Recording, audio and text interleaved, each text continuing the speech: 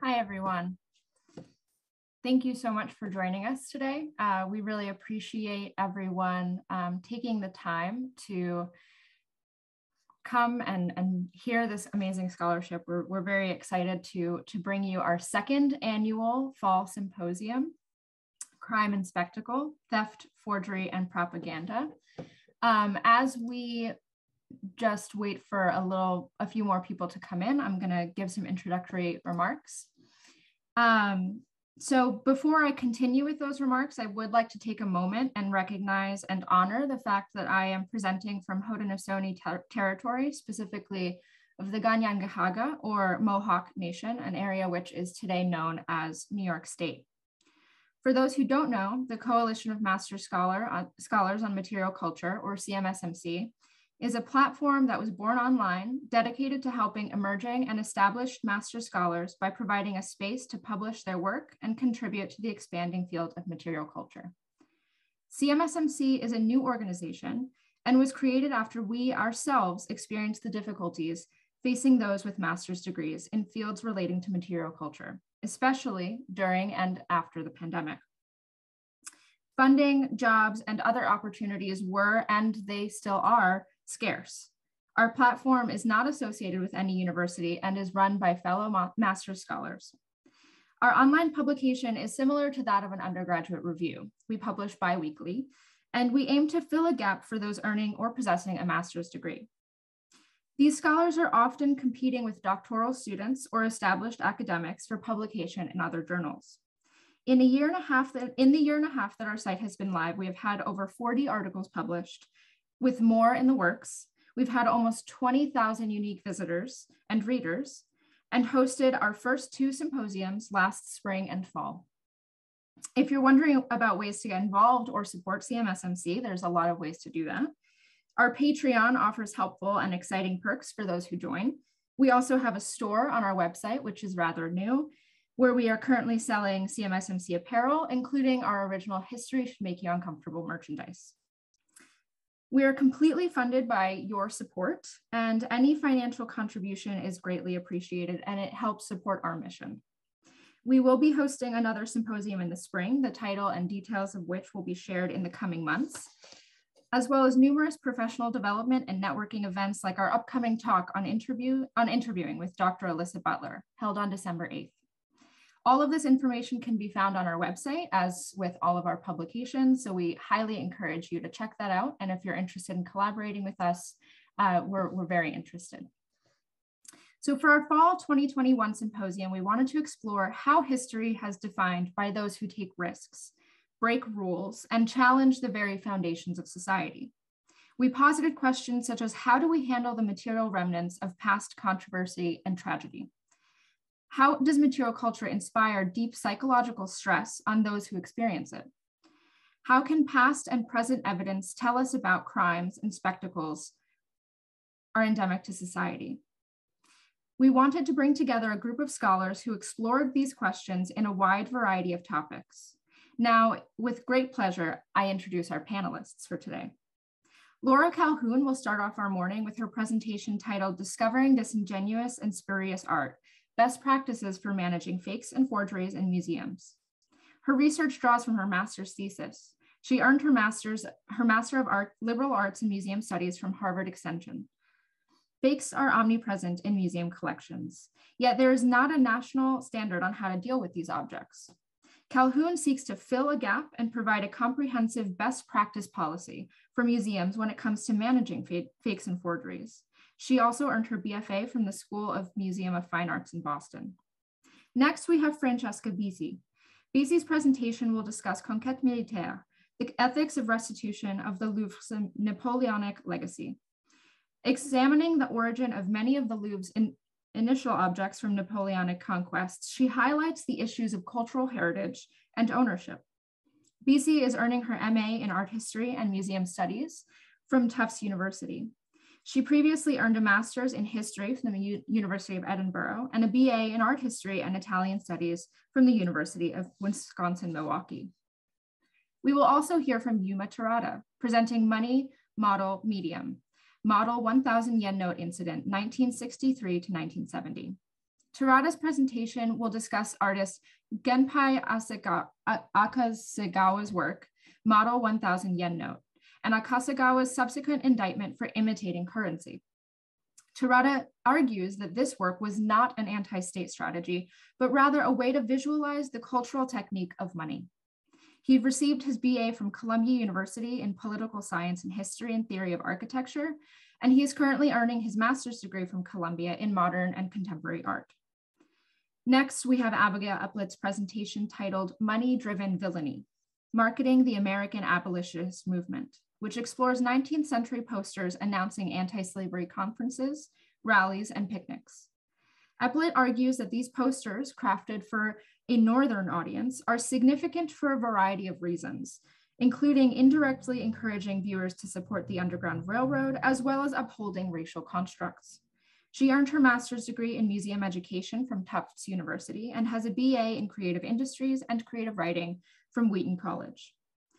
Elizabeth Paulson will share Take Heed of Revelations, Puritanism, Spirituality, and Mental Instability in the Case of Dorothy Talby. Paulson's presentation examines the spectacle of Dorothy Talby's execution in Massachusetts in 1639. Talby murdered her 3-year-old daughter, and Governor John Winthrop's account of Talby's trials reveals 18th century notions towards mental health and religion. Paulson is earning her master's degree in history from Tufts University and holds a BA in history from Carleton College. To end the panel, we will hear from our keynote speaker, Rachel Christ-Doan, who will further be introduced by Mary Kate Smolensky later on. She will share a keynote address on the topic of the Salem witch trials and public memory.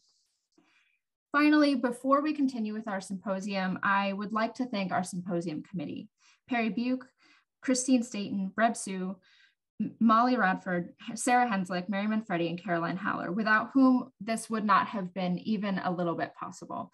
I'm just truly grateful for their participation, their help, everything that they've done to make this the symposium that it is. So now, without further ado, I introduce Laura Calhoun.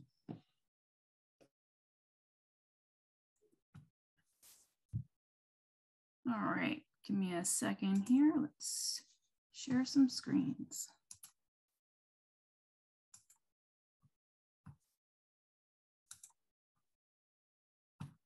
Okay.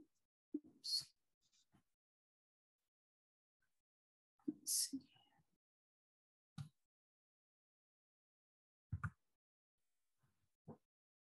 Just a minute here. I'm having a little problem. Just a second.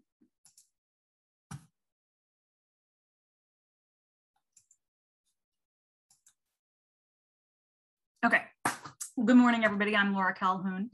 I'm delighted to present today and would first like to thank CMSMC, Hope, Mary Kate, Sydney, and Sarah, and my fellow presenters for allowing me the opportunity to share my research. I can talk about fakes for days, but today I'm going to keep it to 15 minutes. I'd like to mention that all of the artwork in this presentation is fake. So let's start with this painting that you're looking at right now. It's after Martin Johnson Heed, and it's attributed to Ken Perini. And just to provide some market value context here, this painting went up for auction as a fake in 2016 with an estimate of $1,500, and it sold for almost $6,000. So this is just to demonstrate the demand in the marketplace. So for thousands of years, art forgers have willingly employed their lucrative talents to deceive dealers and connoisseurs and scholars. Master forgers have produced work that's been vetted by renowned experts. It's been sold for millions, and it's been exhibited in museums around the world. And in the past, when these spurious works of art surfaced in a permanent collection, devastated curators and museum directors managed the discovery with hushed authority and acute discretion. So today, museological governance is changing to embrace a philosophy of transparency and public discourse. However, the stigma surrounding fakes remains dubious in part because of the lack of procedural guidelines. So the end product of this investigation, this research that I did, is a comprehensive proposal for best practices for negotiating fakes and forgeries for museums while maintaining alignment with the museum's mission. And at present, the industry doesn't have a proposed standard that offers a cogent and definitive guideline. So let's get to the fun stuff. How do these fakes end up in museums? So in order for counterfeit art to pass as an original, a forger can't solely rely on his or her talent as an artist. So producing fake provenance, buying erroneous certificates of authentication, falsifying lab reports, and manufacturing wear and tear on a painting isn't enough.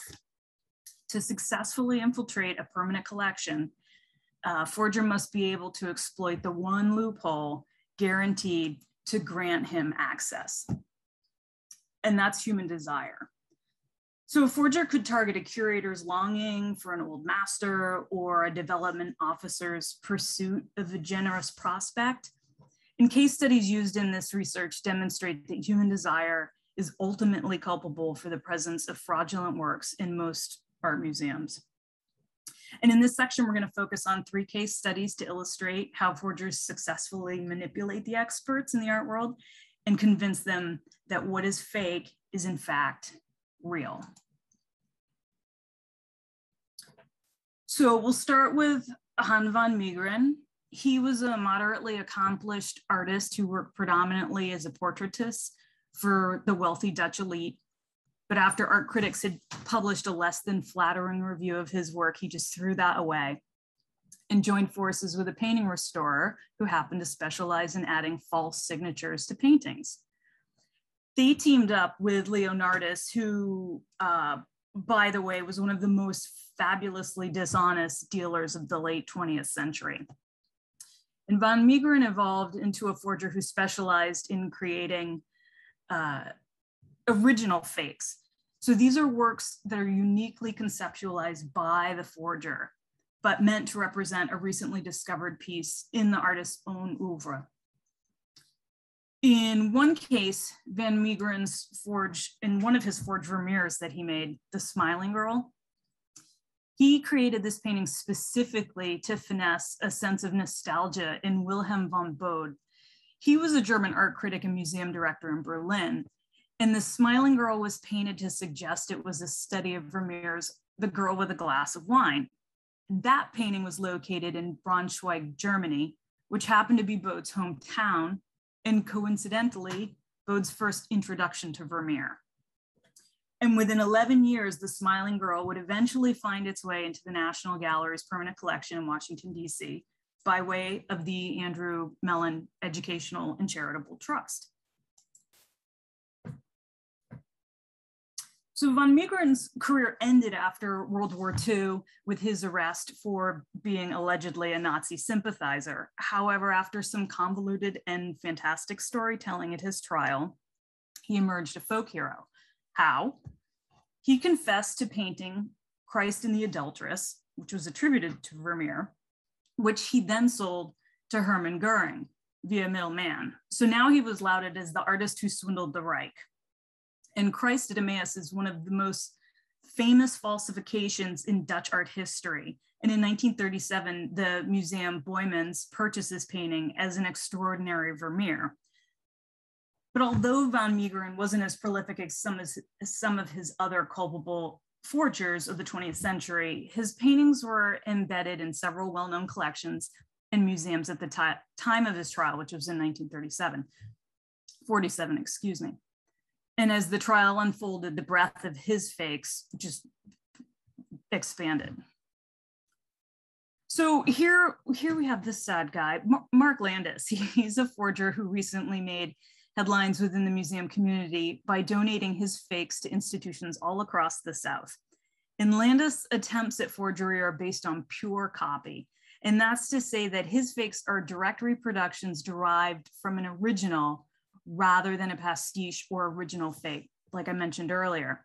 And in the hierarchy of the counterfeit art world, Landis's talents are recognized as the least sophisticated compared with an original fake. However, as unrefined as Landis's aptitude for reproduction may be, During his career, 5 museums in the United States had accessioned identical portraits made by him, the same portrait 5 times. So Mark and his mother, they lived together in a senior housing complex in Mississippi. And here Mark began to copy paintings by lesser known artists and invent false provenances to accompany his work. And from this apartment, Mark would counterfeit enough paintings and drawings to blanket more than 50 museums in 20 states with his donated forgeries. And his strategy was really simple. He would target small to medium-sized museums, predominantly those affiliated with academic institutions, and present as a potential donor. The museum staff, eager at the chance to cultivate a new prospect, availed themselves as his audience. And during these meetings, Landis, using an alias, and here you can see him as Father Arthur Scott, one of his favorite aliases, he would offer the directors and curators a painting and the promise of additional work.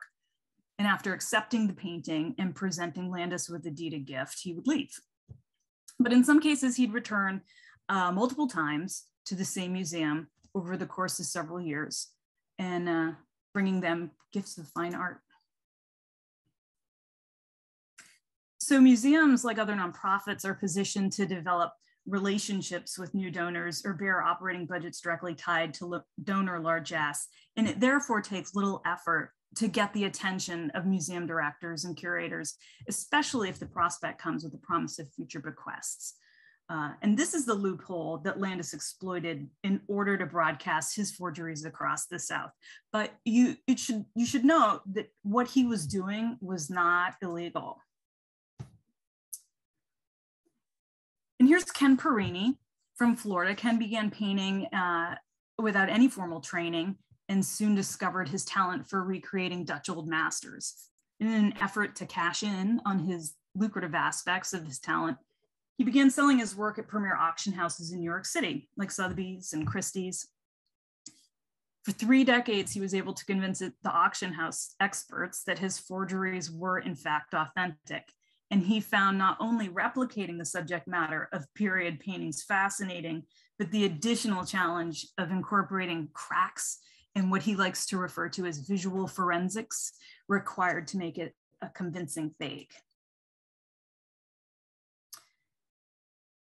So another challenge in the vetting process emerged in 1998 following an FBI case involving Ken and the alleged sale of his work at Christie's and Sotheby's.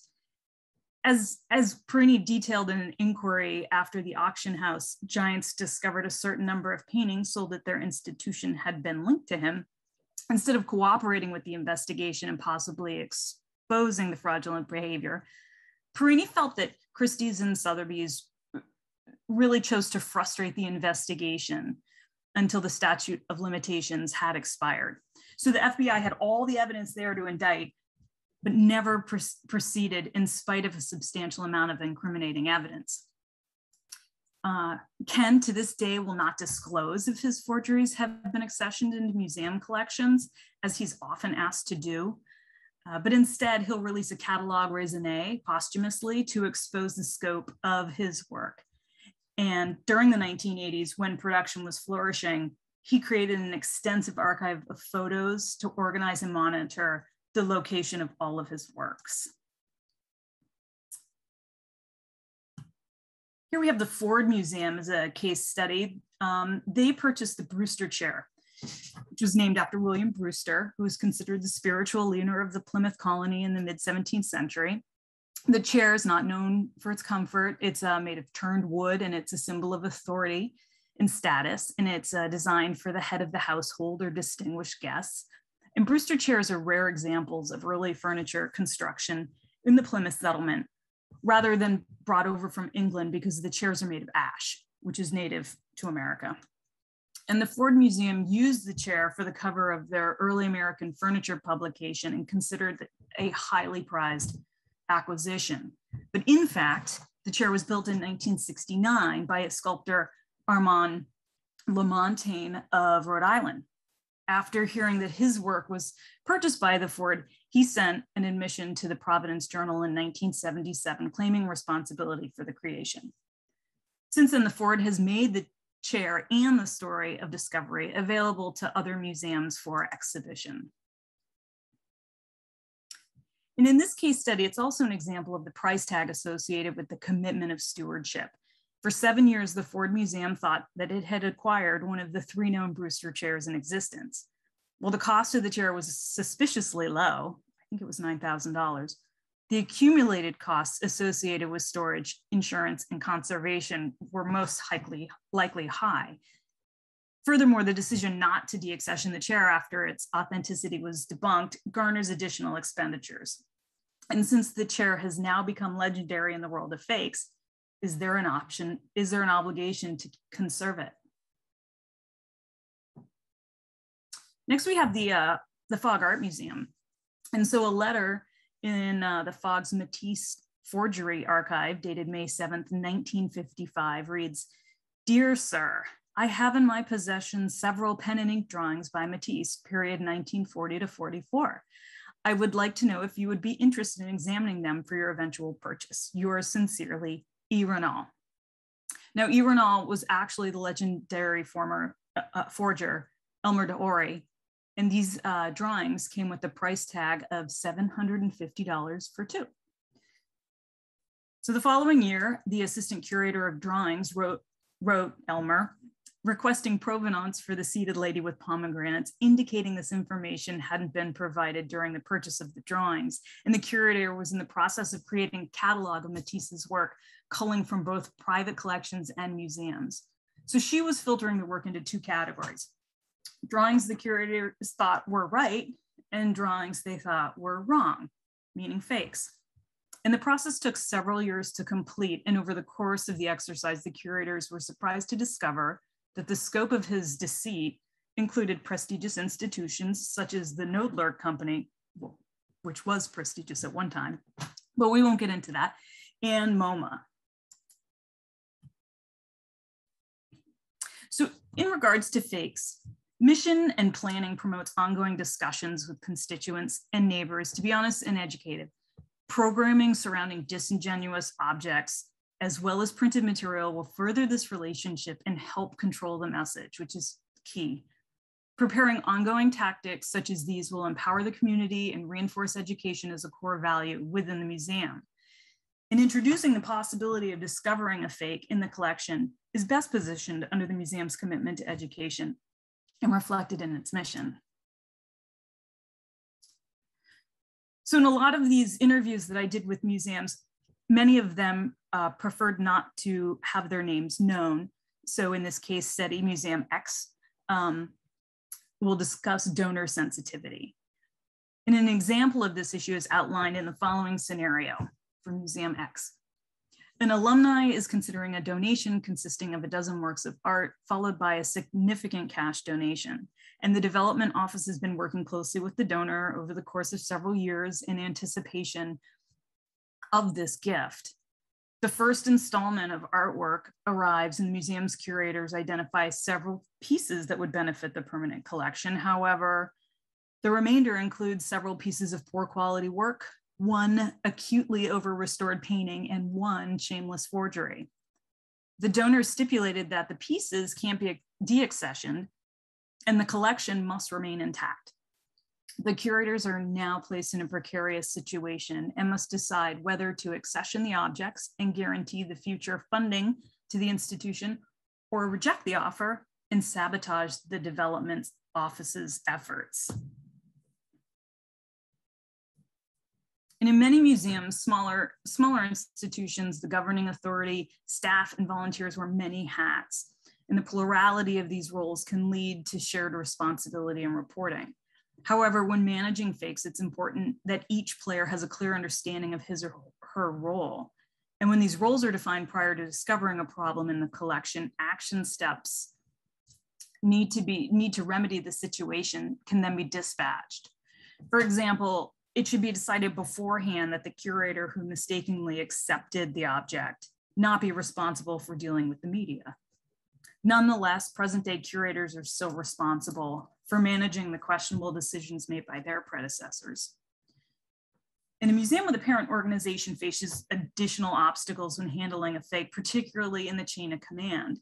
An example might be a university museum that's received a disingenuous painting from a top-tier donor, and the university's development officers would undoubtedly prescribe a different treatment protocol for what to do with the fake rather than the museum's collection manager. So by creating a designated chain of command, the commitment to adhere to policy, the guideline for managing fakes can be executed with appropriate oversight. And collection storage in many museums is often described as limited, finite, and costly, and there's never enough of it. As stewards of public trust and in strict compliance with policy, museums are legally bound to preserve the institution's integrity and respect the donor's intent. So challenges arrive when these pieces in the collection, are discovered to be fake, and attempts to deaccession are blocked by the donor's desire or will. So in this case, in January of 2013, the Brooklyn Museum made headlines in the New York Times after curators discovered that a considerable portion of art from the real estate of Colonel Michael Friedsam was fake. So the collection ranged from early Renaissance paintings to Chinese porcelain and was bequeathed in 1932, with the Metropolitan Museum of Art having the right of first refusal. So after the Met came in, the collection was dispersed to the executors of the estate, and then they allowed the Brooklyn Museum of Art to accession the rest. And a total of 926 pieces were added to the museum's collection, which is substantial. And 90 years later, the museum is attempting to deaccession 229 of them. These objects have been declared misrepresentations, misattributions, or of dubious authorship. So unfortunately for the museum, the art can't be legally removed from the collection based on the proviso that if pieces in the collection are to be sold, the executors of the will must be notified. And unfortunately, they're all dead. So the AAM, the American Alliance of Museums, recommends that museums set strategies when shaping the ideal collection. And these strategies present an overview of how the museum will manage any ruptures in that collection, such as the discovery of a fake. A basic plan of action would include both internal and external approaches. An internal strategy would be to identify storage options for spurious works in an effort to reduce costs and maximize existing space. And an external strategy might include collaboration with other museums. An example of this type of partnership could include lending the piece to an institution that encourages interactive or hands-on learning for children or the seeing impaired. Strategies reinforce transparency by demonstrating museums' proactive commitment of accountability to stakeholders and to the public. So forgeries are tricky, and confessing to a significant curatorial mistake can cause donors to reconsider future gifts, or worse, run away. Interviews with museum professionals demonstrate two strongly opposing points of view regarding the exhibition of fakes. One side argues that the glorification of fakes is abhorrent, and such objects should never be exhibited. And the other insists that creating the best museum experience is the priority, regardless of the content of a specific show. So what happens when an object that's discovered to be a forgery, but was created by the hands of a world-renowned artist is found? So the MFA ran into this. In 1957, they purchased a 10th century Chinese landscape painting. And this painting was exhibited for 3 years until the artist Zhang Dechen announced during a visit at the MFA that he had made the painting. So he was considered one of the greatest modern painters of the 20th century and built a reputation as a gifted painter, a tenacious collector, and master forger. His forgeries have deceived top-tier museums such as the Smithsonian, the Met, and the British Museum. But however, in 2007, 50 years later, the MFA presented a show of his work titled Painter, Collector, and Forger. And this exhibit featured his original work, pieces from his own collection, and several of his forgeries. So Designing educational goals surrounding these fakes should be uncomplicated and straightforward.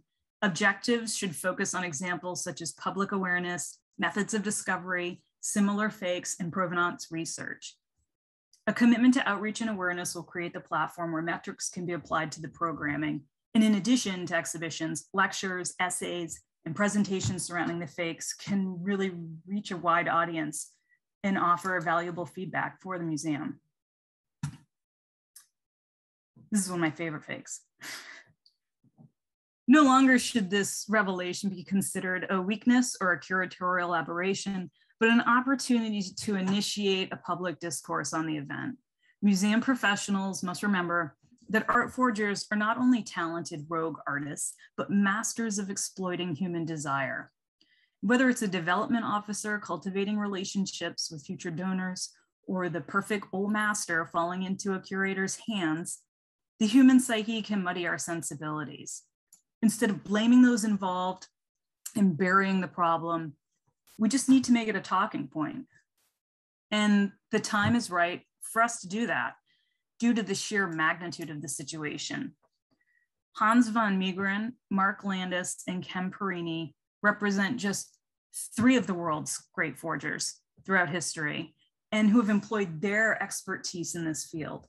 Each of these artists captured the market with a significant body of forgeries, and some of which are still disguised as authentic works of art. Don't forget that. The counterfeit business continues to remain enticing, lucrative, and very accessible. It's an industry that's not restricted by geographical boundaries, and it's impervious to social class, gender, or ethnicity. So I'd like to thank everyone for listening to my presentation, and thank you very much.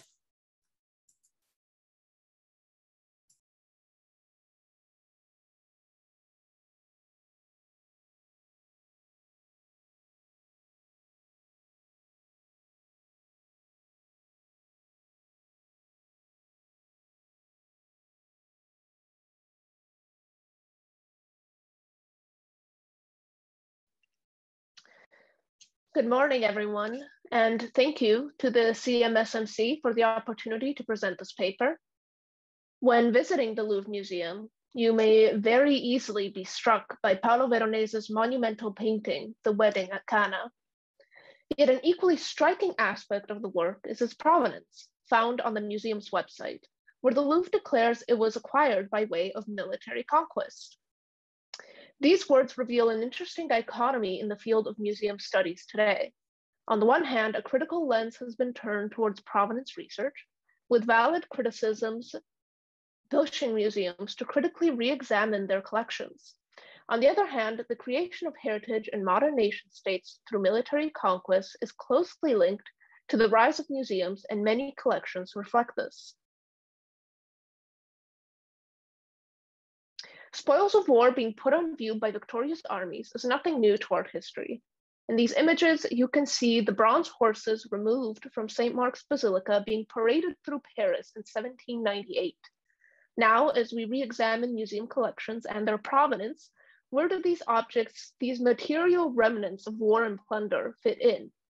Most visitors don't think twice when viewing the Napoleonic plunders still prominently displayed at the Louvre, but we all have much more visceral reactions to images like these.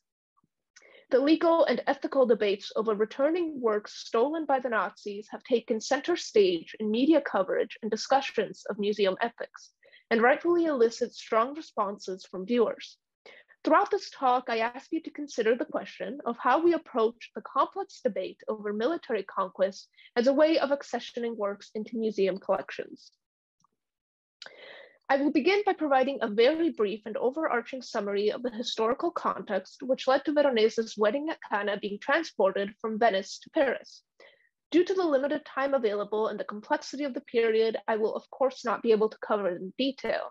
If you're interested in a much more in-depth account of the historical context of the theft of the painting, I highly recommend Cynthia Saltzman's Plunder, which goes into much more detail than I will be able to cover here.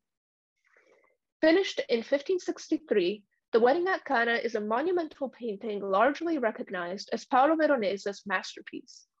The enormous canvas was created to fit one of the walls of the refectory of San Giorgio Maggiore, with several pieces of cloth sewn together to create a single canvas. This particular painting would have adorned the wall above the abbot's table, watching over the rest of the room and its occupants as their meals mirrored the subject of the painting. After the fall of the French monarchy and the Reign of Terror, Napoleon Bonaparte, a Corsican general of Italian origin, embarked on a highly successful Italian campaign. His troops swept through northern Italy, arriving in Venice in May of 1797.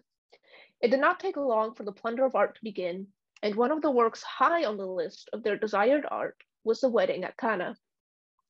In October of 1797, the Treaty of Campoformio ended the Italian campaign and shifted control of Venice from the French to the Austrian Empire. It should be noted here that this removal of French power from the region was met with mixed receptions, reflecting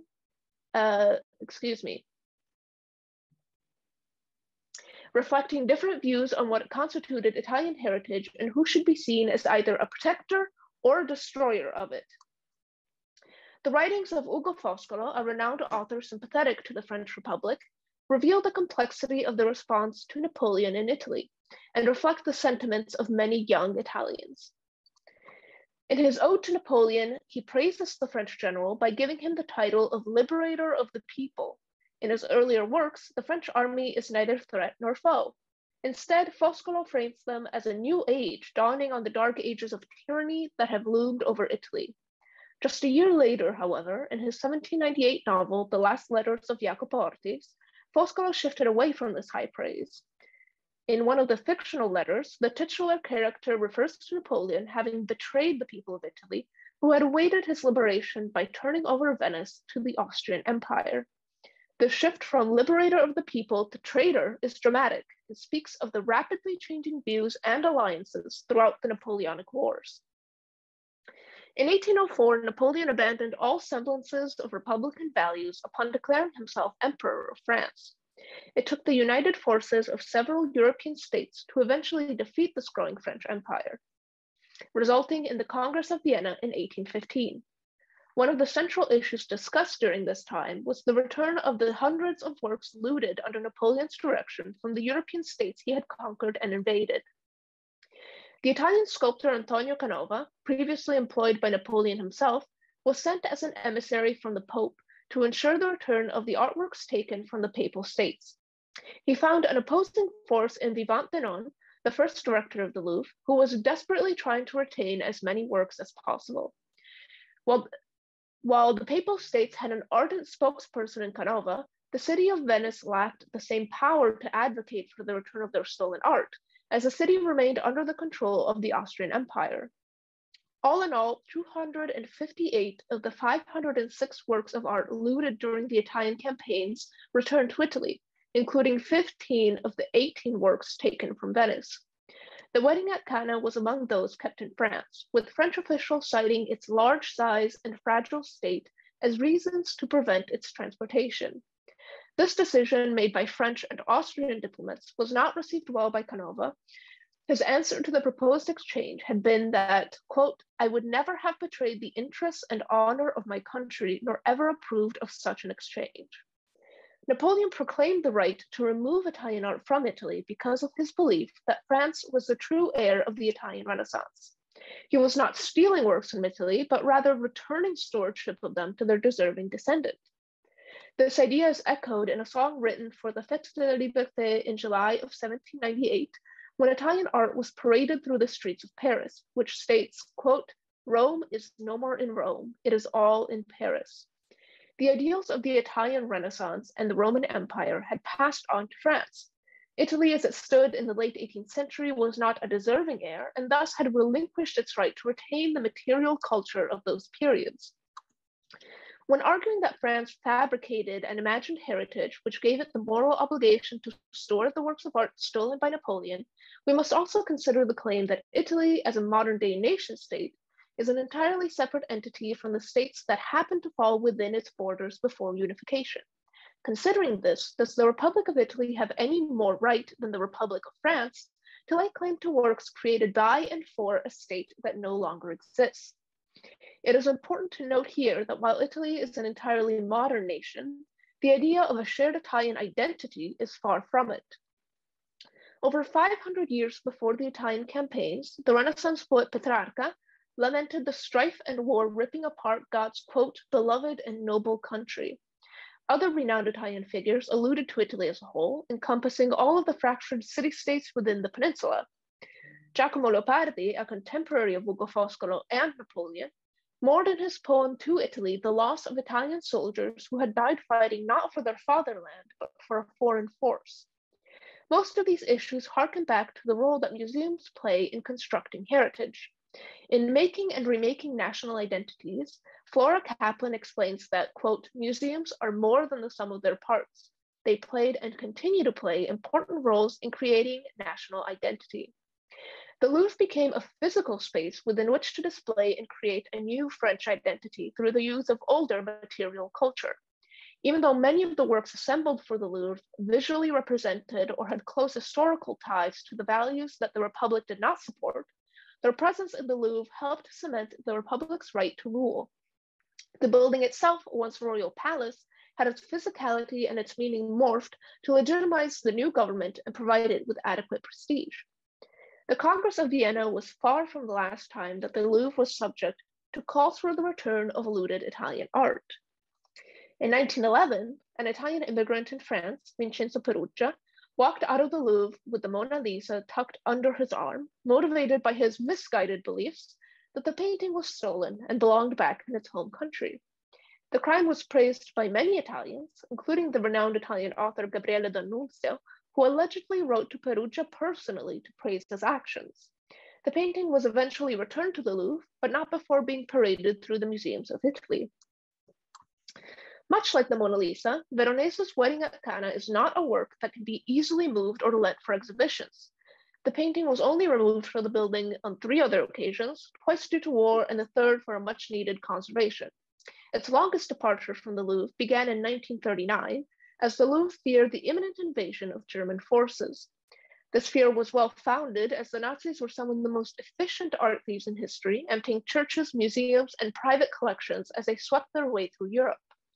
Much like the discussions that took place during the Congress of Vienna, the end of World War II was met with calls for restitution. One of the guiding principles of these efforts was the idea that works sold or exchanged under duress or military threat did not constitute a legitimate exchange. By these standards, the purported trade of Venetian art to Napoleon and the subsequent exchange of works negotiated between 2 invading forces, France and Austria, would be identified as an invalid exchange. These discussions on the validity of sales and removals of art during war are therefore neither new nor unique. The recent conversations on decolonization have placed a much-needed spotlight on the ethics of provenance and the importance of provenance research. Recent blockbuster publications, such as Dan Hicks' British Museums, reveal a growing interest in academic circles and the public on exposing and revising the histories of museum acquisitions.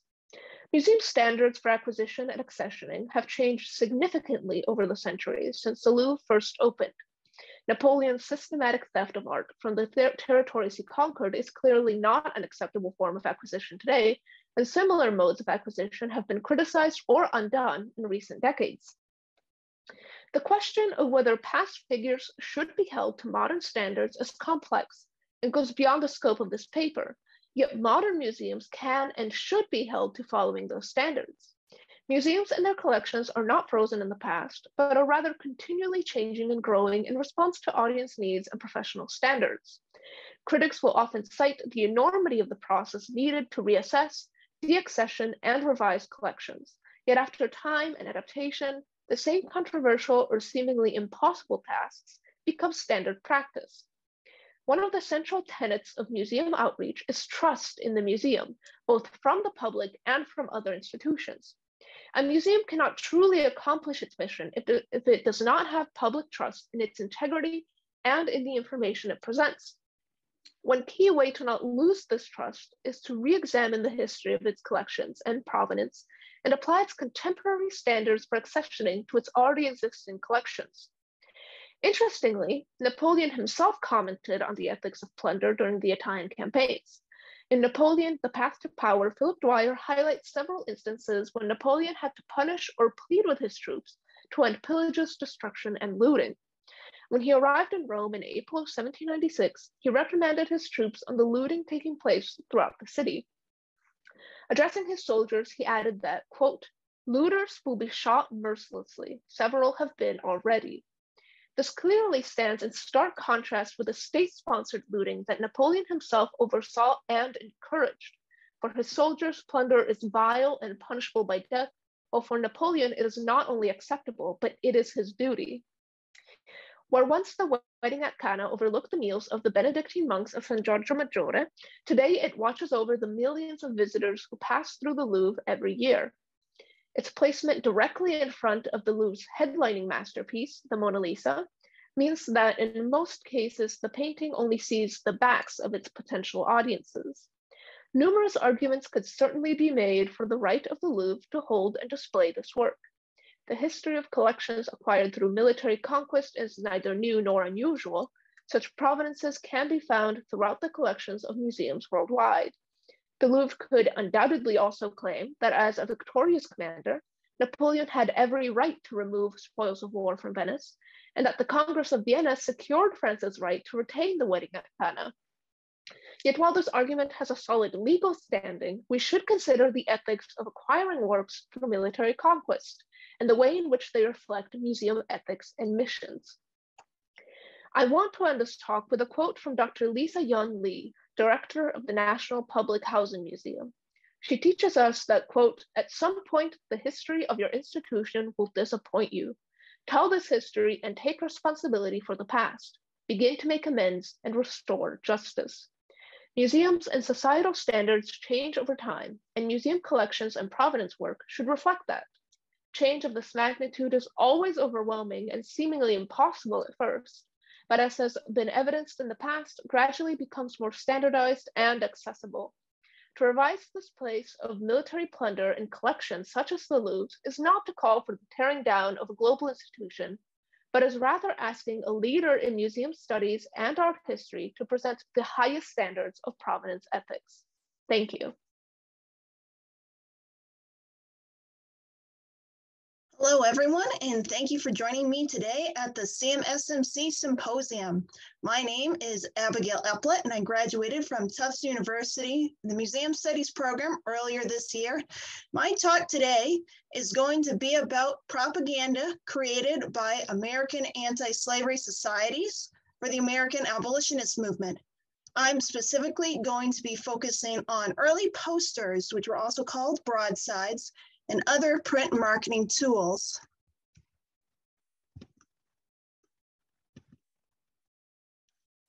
Before we begin, I'm going to start you off with a quick introduction to how we think about propaganda today versus how people thought about it in the 19th century.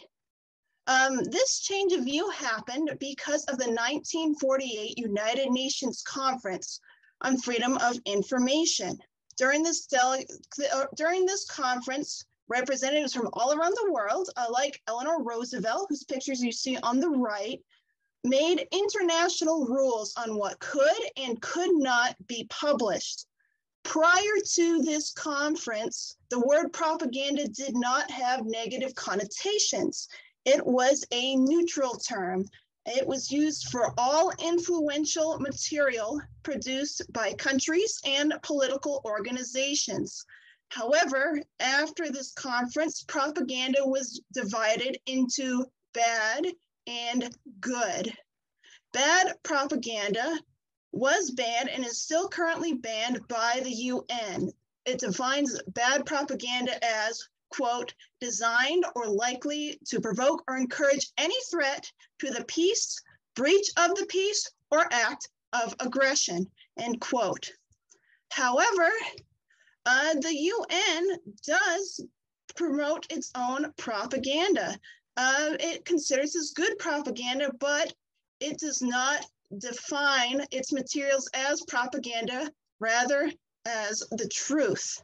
So when listening to this talk, one thing I want you to think about is what defines propaganda as being good versus bad, both through our modern lens and through the lens of the time where 19th century propaganda was being produced. When it comes to the marketing of the American abolitionist movement, the main distributor of propaganda was called the American Anti-Slavery Society.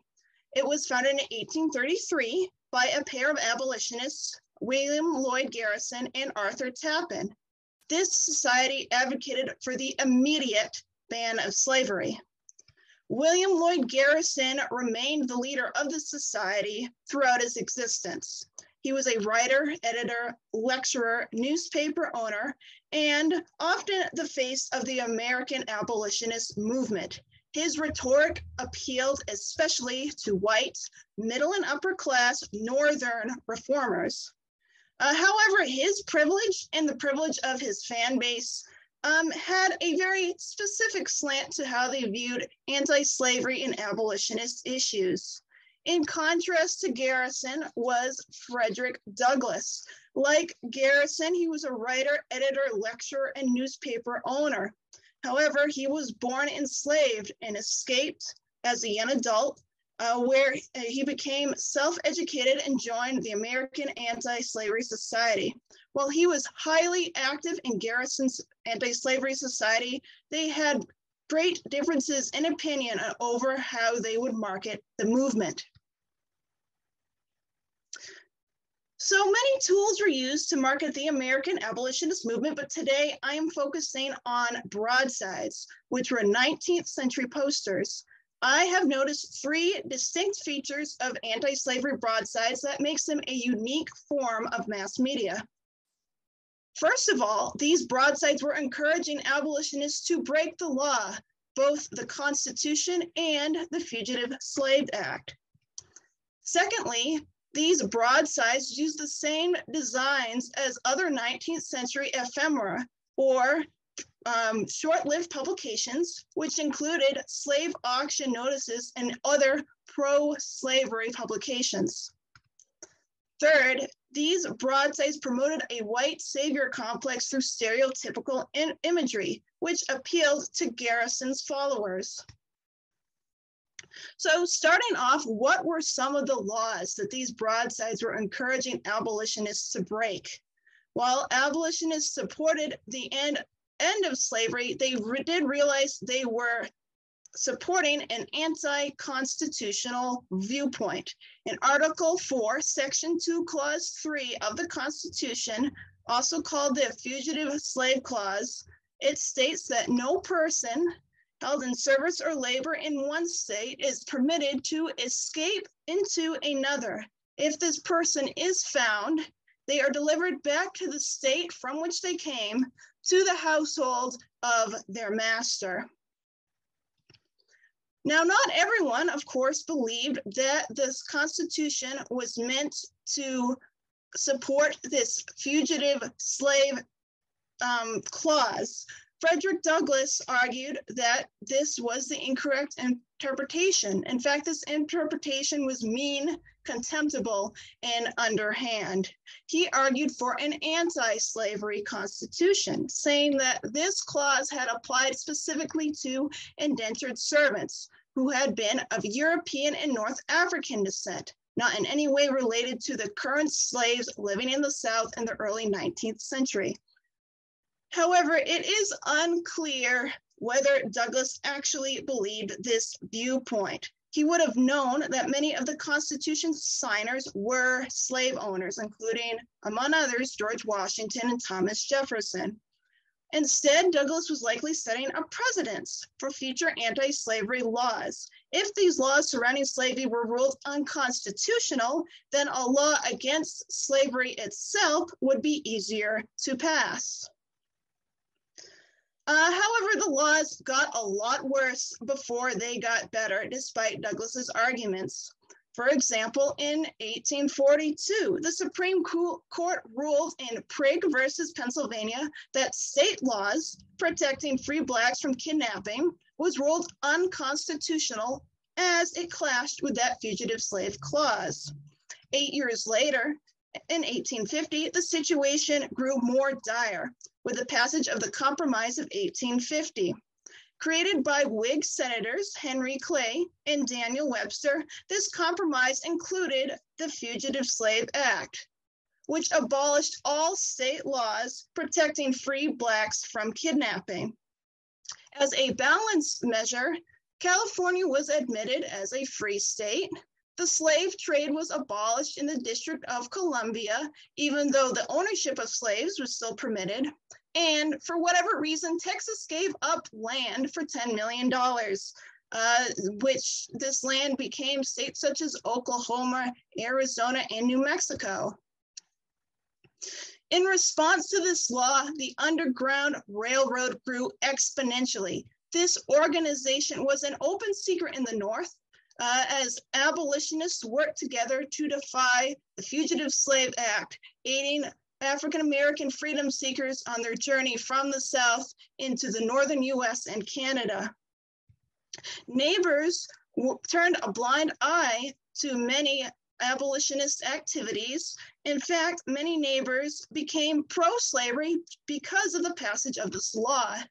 This is especially seen in Boston in 1854, when an interracial riot erupted with hundreds of both Black and white protesters taking to the streets after the capture of freedom seeker Anthony Burns.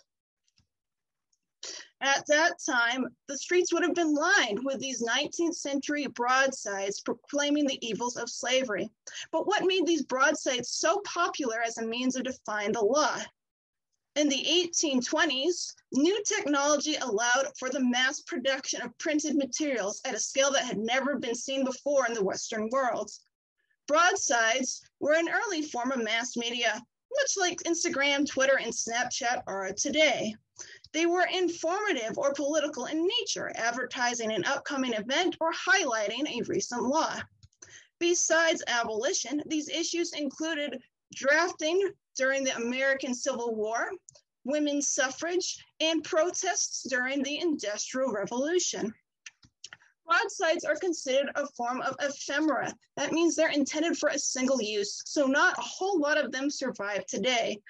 This is unlike printed memorabilia, which were meant to serve as a keepsake. Broadsides have several distinctive elements. Now, this is a rare two-tone broadside. It was printed in both blue ink and red ink. Most broadsides were printed in black ink. However, this is a great example of multiple design characteristics. One important characteristic of a broadside were those giant fat-faced fonts. These fonts were invented in 1803 by a man named Robert Thorne who lived in England and very quickly moved across the pond to be used on broadsides throughout the United States. There were many different fonts on one poster to make it very bold and eye-catching. Often there was imagery on these posters. This one was made by a technique called chromolithography, which is why we get these beautiful colors. These images were meant to catch the attention of passers-by. Often this imagery was very patriotic and dramatic, perhaps appealing to your Christian sympathies as well. The language of these broadsides was also very dramatic to hold the attention of passers-by. It's over the top and militant in courage and rebellion. It mixes facts with exaggeration. You'll see the line in the middle, whoever refuses to bow down to this monster must be killed. Now, many abolitionists were also pacifists, so it is doubtful that the average abolitionist would have killed a person, but it certainly gets the point across. Additionally, this was a one-time use poster, so the paper is cheap, not glossy like many modern posters, and the material is printed on only one side. One interesting note about this design is that it was popular for both pro-slavery and anti-slavery broadsides. They appear very similar from the distance, so closer inspection is required to understand the motive of the author. As you can see, both of these posters utilize fat-faced fonts, and several of them. There is a mix of facts and exaggeration. They're printed on cheap paper and only printed on one side. Note that these particular broadsides do not include imagery. They would have been less expensive copies made of cheap black ink on inexpensive paper. However, imagery is so important to the American anti-slavery movement, so I'm going to discuss that separately right now. You may recall at the beginning of this presentation, I noted a divide between the white abolitionist William Lloyd Garrison and his followers and the black abolitionist Frederick Douglass. The imagery frequently is drawn from the perspective of the white abolitionists, specifically that only saintly white people can save the downtrodden and perhaps heathen black population. Some common problems with this imagery include what is called smug self-congratulatory attitude by Phil Lebensensky in his graphic discord, abolitionist and anti-abolitionist images. There is no representation of black control, self-assertion, or violence in these images. This is Nat Turner erasure, not acknowledging the contributions of Nat Turner, who led a slave rebellion in 1831. It also includes stereotypical and frankly very gross representations of blacks in some cases. This imagery is generally divided into two categories. There is journalistic imagery, which tries to represent facts, and allegorical imagery, which might focus on a biblical theme or themes from mythology. So some journalistic images might include the cross-section of a slave ship, first published in 1789. This is an early infographic that shows how tightly Africans were pressed into the cargo holds of slave ships and is very familiar to many historians today. They might also include the detailed punishments of slaves, auctions, separation of families. The white abolitionists were very keen on representing violence against black bodies in their imagery. Other imagery might include a specific event, such as the mob assault at Prudhoe Cranville School for Black Girls in Canterbury, Connecticut. In contrast, sorry about that, we are having a slight technical difficulty here. Let me just pause and I will fix that.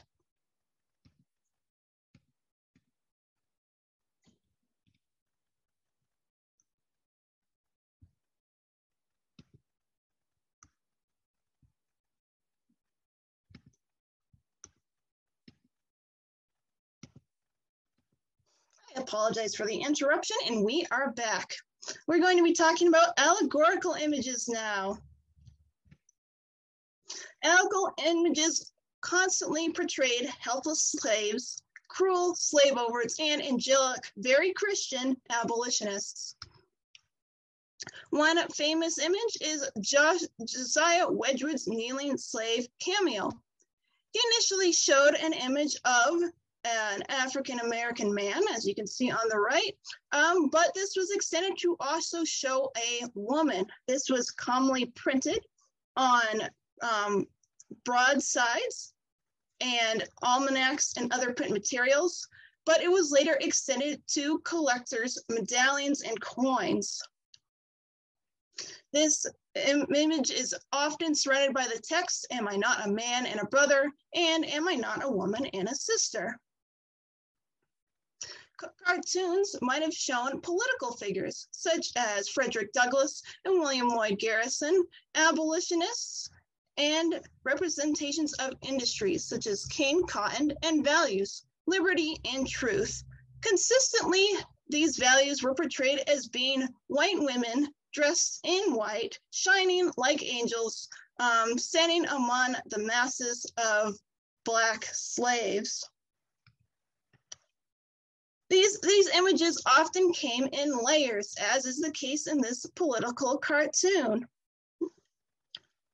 you'll be able to see many familiar characters that I have touched on earlier, such as a representation of liberty, Frederick Douglass, a slave catcher, William Lloyd Garrison, Daniel Webster, a helpless slave named Susanna portrayed in a caricature, and the trod upon U.S. Constitution. So a quick summary of my talk.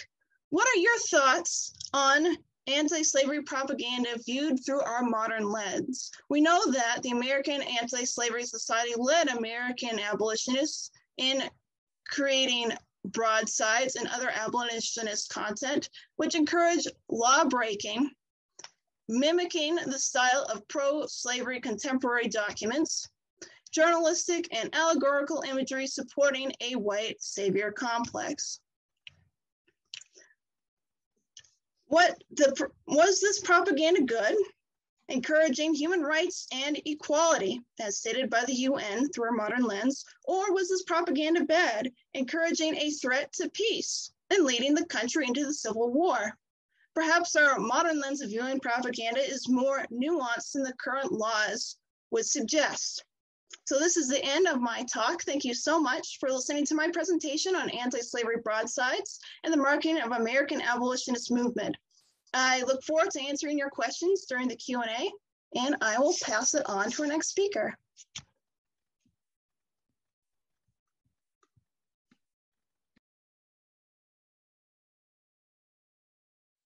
Hi, everyone. My name is Elizabeth Paulson, and the title of my presentation today is Take Heed of Revelations, Puritanism, Spirituality, and Mental Instability in the Case of Dorothy Talby. A big thank you to CMSMC and all the presenters who presented before me. Your presentations were very fascinating. And before I begin, I would like to give a brief trigger warning for my presentation. In the next 15 minutes, I will be discussing topics such as the murder of a child, domestic abuse, discussions of mental health framed in Puritanism and colonial attitudes, as well as the treatment of physical punishment and execution as a public spectacle. It is Salem in the year 1638, and Dorothy Talby is on trial for murder. Talby was the first woman executed in Massachusetts and the third woman executed in the United States in the year 1638 for the murder of her 3-year-old daughter, Difficulty. While this is not the first case of child murder in early America, Talby's case is significant due to the controversial nature of the court's ruling in favor of her death, especially when considering her mental stability. This presentation is a deep dive into her life, her trial, execution, and what we can get from that. John Winthrop's journal, as well as many other primary sources, provide a look into the interconnected nature between mental illness and spiritual delusion in Puritan societies. In this presentation, I argue that the murder of Difficulty Talby is an often overlooked but important case study that provides evidence of the public nature of Puritan society, Puritan views on mental instability, how the court system worked in early America, as well as how important material sources are to the study of history generally. And on that note, I would like to briefly go over the primary source materials I will be looking at in this case. Like I said, this is an often overlooked case. In the secondary source materials, it is often very briefly mentioned by historians. The two main secondary sources I used were Women Who Kill by Ann Jones and an article about the history of the death penalty in Massachusetts by Alan Rogers. However, this Dorothy Talby, it was a secondary character in the study of early America and the death penalty. Therefore, I gained much of my information from these primary source materials. For example, I'm looking at journal articles, specifically John Winthrop's journal, as well as the records and files of the quarterly courts of Essex County, Massachusetts. I also did a deep dive into various church records, which I'll get into more later, that recorded things such as baptisms, marriages, and deaths. In addition, I looked at law codes. At this time in Massachusetts, there was no formal law code. This case takes place in 1638, and the Massachusetts Body of Liberties was the first legal code of the state, and it comprised a list of liberties, was not officially compiled until 1641. However, it is unlikely that many of the laws would have changed especially in regards to murder, in the 3 or so years between this case and the Body of Liberties. So I will be using that and looking retrospectively. In addition, the Bible was very large. It played a very large role in the court system. And so I will be looking at that as well. There was no separation of church and state at this point. Oops. Finally, before I dive into Dorothy Talby, I just want to give some brief context on Salem, Massachusetts, in case you are unaware. It's officially founded in 1626. And at this time, John Winthrop, pictured on the screen, is governor. Specifically, we're looking at when he was governor during 1637 to 1640. And finally, before I begin, I would like to emphasize that this is not a case of witchcraft, which is so commonly associated with Salem. The Salem witchcraft trials did not really begin until approximately 1692. As I said, this case takes place in 1637, 1638. Dorothy Talby was not on trial for witchcraft. Nowhere in the primary sources say that she was a witch. She was on trial for murder. She committed a crime and was therefore punished for the crime that she committed. All right, Dorothy Talby was born Dorothy Rawlinson, and she was born in Lincolnshire, England in 1598 and was baptized in the same year. On November 14th, 1619, she married John Talby in Threckingham, Lincolnshire, England. Presumably, she moved to New England sometime in the early 1630s. It was difficult to tell specifically when. However, I believe that she came to New England sometime between 1633 to 1636, because in 1636 we have baptism records of her daughter Difficulty, which are on the screen now. As you can see, these are records from the First Church of Salem, 1636, and you go down, Difficulty, daughter of John Talby, was baptized on this day. Now you may be thinking, okay, Difficulty is kind of it's a strange name, especially from a modern perspective, but it was not strange for the Puritans. So you can see on this list, there are many other names. Directly to the right of Difficulty, we have somebody named Exercise. That same list, we have someone named Experience.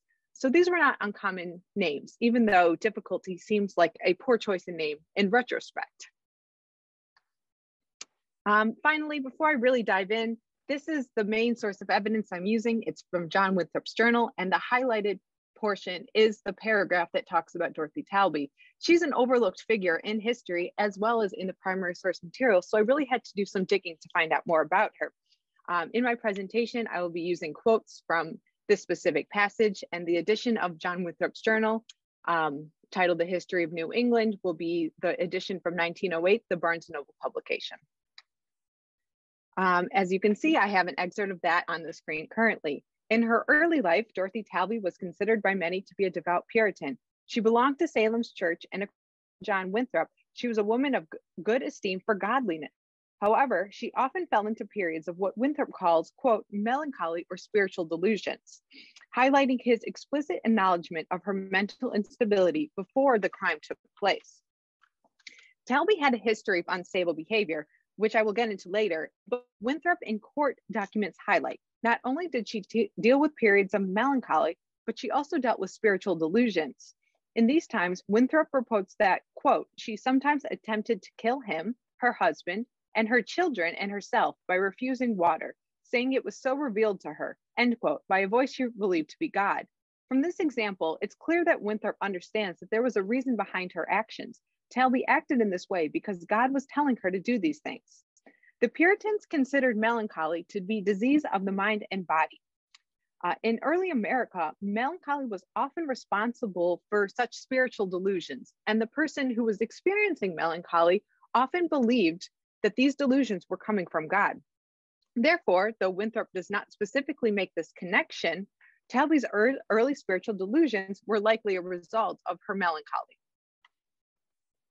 In April 1637, Dorothy Talby was on trial for physically assaulting her husband, John Talby, but she never showed up to court. According to these court records, which are on the screen, the magistrates presiding over her case declared that Talby, quote, for frequent laying hands on her husband to the danger of his life and condemning authority of the court, would be chained to a post, being allowed only to come to the place of God's worship until she repents, end quote.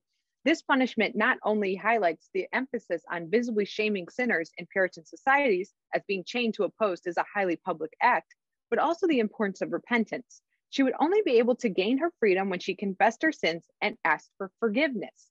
In the time after this punishment, the church leaders admonished her for her actions, and tried to help reform her. However, Talby stated that she didn't need the church to communicate with God. She could communicate with God in other ways, and she left. After that, she was officially excommunicated from the Church of Salem. Winthrop emphasized that this was one of the main reasons that Talby's morality continues to decline. Religion played a large role in maintaining one's morality and good character in Puritan societies. In the year that followed, Talby became more unstable. In July 1638, which is the image on the bottom, the court records from Essex County state that she was, quote, whipped for misdemeanors against her husband. Whipping was not only a disciplinary action meant to dissuade Talby from her crimes, but they were also a warning to the onlookers that the same would happen to them if they strayed from salvation. Both religious and domestic life were issues of the community. Puritans were a largely communal society. Therefore, when somebody committed a domestic or religious offense, they were enacted publicly for all to see as a type of warning. In the time after her whipping, Winthrop reports that she, quote, was reformed for a time and carried herself more dutifully to her husband, thus illustrating his belief that it worked as a method of spiritual and mental reform. For this short period between July and November 1638, Talby did not publicly act out. It's important to acknowledge here that Winthrop and the community likely believed that they were helping Talby. They were not doing this out of cruelty or. However, from a modern perspective, we can see that these examples are very unhealthy ways to treat mental illness and likely only exacerbated Talby's symptoms. In November 1638, she broke her 30-year-old daughter's neck. Difficulty. Winthrop wrote that she, quote, was so possessed with Satan that he persuaded her by his delusions, which she listened to as revelations by God, to break the neck of her own child, that she might free it from future misery. End quote. As I stated earlier, the Puritans believed that spiritual delusions were a symptom of melancholy. At this point, Talby still thought she was hearing the voice of God, but Winthrop and other Puritans interpreted that she was hearing the voice of Satan and thus succumbed to sin and temptation. At the beginning of her trial, the next month in December 1638, Talby stated that she murdered her daughter to save her from further misery. After that admission of guilt, she remained silent, quote, till the governor told her she should be pressed to death, and then she confessed to the indictment, end quote, once again. However, Winthrop does not mention whether Talby begged for forgiveness in front of the court. He specifically notes that she would not give testimony of her repentance, either then or at her execution later that month. Throughout her judgment, quote, she would not uncover her face nor stand up, end quote.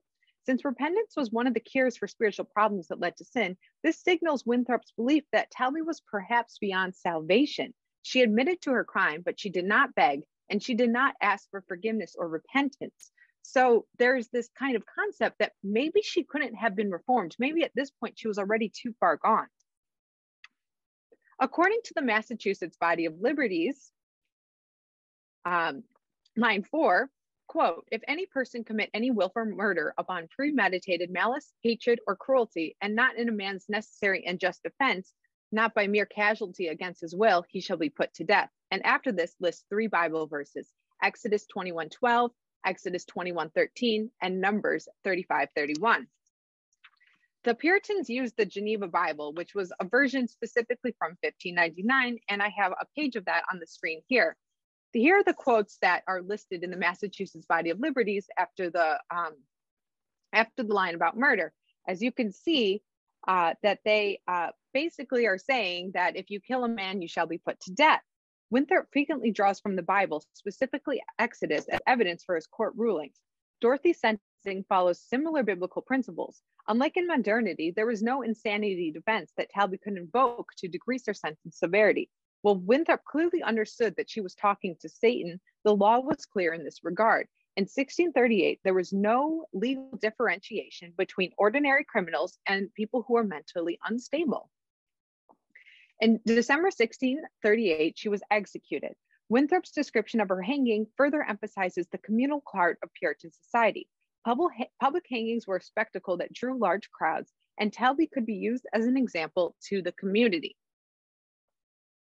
In the aftermath, her pastor, Mr. Peter, gave a, quote, exhortation to the people to take heed of revelations and of despising the ordinance of excommunication as Talby had done, for when it would have been denounced against her, she turned her back and would have gone forth if she had not been stayed by force, end quote. Though the root of Talby's instability was likely her melancholy, her mental state declined because she'd removed herself from Puritanism and left the church, therefore isolating herself from the help of the church and the community, and thus opening herself further to the possibility of satanic delusions. When the Massachusetts Body of Liberties was compiled in 1641, it included this clause up on the screen, quote, "Children, idiots, distracted persons, and all that are strangers or newcomers to our plantation shall have such allowances and dispensations in any cause, whether criminal or other, as religion and reasons require," end quote. It is difficult to speculate on whether or not this would have helped Talby and saved her from her execution. This was published 3 years after. Though melancholy was recognized by the Puritans to be a disease, she had still committed a serious crime. Regardless, even if this had had the potential to save her, it came 3 years too late for Talby. In conclusion, the case of difficulty and Dorothy Talby is an important case study that examines Puritan views on mental instability. I've argued that Winthrop's response highlights how he believed mental instability to be something that could be cured by religion, frequent confessions of sins, and repentance. And through Winthrop's observations, I can make broader generalizations about how they viewed mental instability. From this, we can see that it highlights the visibility of punishment in early Puritan societies. It acts as a deterrent for community members, as well as a method for religious salvation. In addition, while melancholy was recognized as a disease, crimes that were caused by melancholy, or the spiritual delusions caused by melancholy, were still punished by the court of law, at least in 1638. Finally, there's this big interconnection of religion and Puritan law, as well as the influence of the Bible on early American court cases. There's no separation of church and state, and the Bible was often used as evidence. Finally, I would really like to highlight the importance of archival material and primary sources in history in general, as well as specifically regarding to this project. As I said earlier, Dorothy Talby's case is not often talked about in secondary sources. So it was through these primary sources and archival material that I was able to look at her case. Thank you so much, everyone.